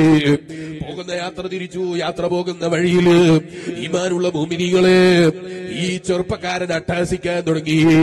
ഉറക്കിലേനേറ്റ് എന്തൊക്കെയോ പറയാൻ തുടങ്ങി. ഞാൻ വല്ലാത്ത സ്വപ്നം കാണുന്നു എന്ന് പറഞ്ഞ് അട്ടഹസിക്കാൻ തുടങ്ങി. എന്താ കാരണം? ഉറക്കിലും സ്വപ്നം തന്നെ. സ്വർഗം കണ്ടുള്ള പ്രതീക്ഷയാണ്. അള്ളാഹു തരൂന്ന് പറഞ്ഞത് അല്ല വെറുതെ ആക്കൂല. അള്ളാഹുവിൽ പ്രതീക്ഷ അർപ്പിച്ച് കൈനീട്ടിയാൽ അല്ല കൈതട്ടിക്കളിയൂല എന്നുള്ള ഉറപ്പാണ്. ആ ഉറപ്പിന്റെ കാരണത്താൽ അബ്ദുൽ വാഹിദ് ബിൻ യസീദ് റളിയല്ലാഹു അൻഹു പറയുന്നു, ഈ ചെറുപ്പക്കാരൻ യുദ്ധത്തിൽ മരണപ്പെട്ടു പോയി. പക്ഷേ മരിച്ചു കിടക്കുന്നത് കണ്ടപ്പോൾ സ്വർഗം നോക്കിക്കിടക്കുന്നത് പോലെ ചിരിച്ചു കിടക്കുന്നു. ഈമാനുള്ള മുഅ്മിനീങ്ങളെ, അതിനെന്താ നമ്മൾ കൊടുക്കേണ്ടത്? നമ്മൾ ആരോഗ്യം കൊടുക്കണം, നമ്മളെ സമ്പത്ത് ചെലവഴിക്കണം. എവിടെ ചെലവഴിക്കണം? അല്ല തൃപ്തിപ്പെടുന്ന വഴിയിൽ ചെലവഴിക്കണം. അങ്ങനെ ചെലവഴിച്ചാലോ ബിഅന്ന ലഹുമുൽ ജന്നാ, അവർക്ക് സ്വർഗമുണ്ടെന്ന് ഖുർആൻ. അല്ലാഹുവേ, അത്തരം നല്ല മഖബൂലായ സദസ്സുകളുടെ കൂട്ടത്തിൽ ഞങ്ങളെ ഈ സദസ്സിനെയും നിന്റെ റഹ്മത്ത് കൊണ്ട് നീ പെടുത്തി അനുഗ്രഹിക്കണം റഹ്മാനേ. റബ്ബനാ ളലംനാ അൻഫുസനാ വഇൻ ലം തഗ്ഫിർ ലനാ വതർഹംനാ ലനകൂനന്ന മിനൽ ഖാസിരീൻ. അല്ലാഹു നമ്മുടെ സദസ്സ് കബൂലാക്കട്ടെ. മഹാനായ തങ്ങളവരുകളെത്തി. ഞാൻ ആ ചരിത്രം ഇൻഷാ അല്ലാഹ് പിന്നീട് അല്ലാഹു തൗഫീഖ് ചെയ്താൽ എവിടെയെങ്കിലും വെച്ച് പൂർത്തീകരിക്കും. അല്ലാഹു തആല അത്തരം മഹാന്മാരോടൊപ്പം സ്വർഗത്തിൽ ഒരുമിച്ച് കൂടാനുള്ള തൗഫീഖ് തരട്ടെ എന്ന ദുആ മാത്രം ഈ സമയത്ത് പ്രാർത്ഥിച്ച് ഞാൻ എന്റെ പ്രസംഗം നിർത്തുന്നു. പ്രസംഗത്തിലോ അല്ലാതെയോ ഇഷ്ടപ്പെടാത്ത വാക്കുകളോ പ്രവർത്തനങ്ങളോ വന്നുപോയെങ്കിൽ ഈമാനുള്ള മുഅ്മിനീങ്ങളെ, ഞാൻ വഅദ് പറയാൻ വലിയ മുദർരിസോ അല്ലെങ്കിൽ നിങ്ങളെ നന്നാക്കാൻ മാത്രം നല്ല തഖ്വയുള്ള തഖിയോ അല്ല, മറിച്ച് മഹാനായ തങ്ങളവരുകളടക്കമുള്ള നിങ്ങളെപ്പോലെയുള്ള നല്ല മുഅ്മിനീകളെ സംബന്ധിക്കുന്ന ഒരു സദസ്സിൽ അല്പസമയം എഴുന്നേറ്റ് നിന്ന് ദുആ ചെയ്യാനും എന്തെങ്കിലും പറയാനും അവസരം കിട്ടിയാൽ ഏതെങ്കിലും ഒരു കാലത്ത് ഞാനൊന്ന് നന്നാകാൻ അത് കാരണമാകുമെന്ന പ്രതീക്ഷയിൽ വന്നതാണ്. അല്ലാഹു തആല നമ്മളെ സദസ്സുകളൊക്കെ മഖ്ബൂലാക്കി തരട്ടെ. നമ്മളെ പ്രവർത്തനങ്ങളൊക്കെ അല്ലാഹു തആല കബൂൽ ചെയ്യട്ടെ.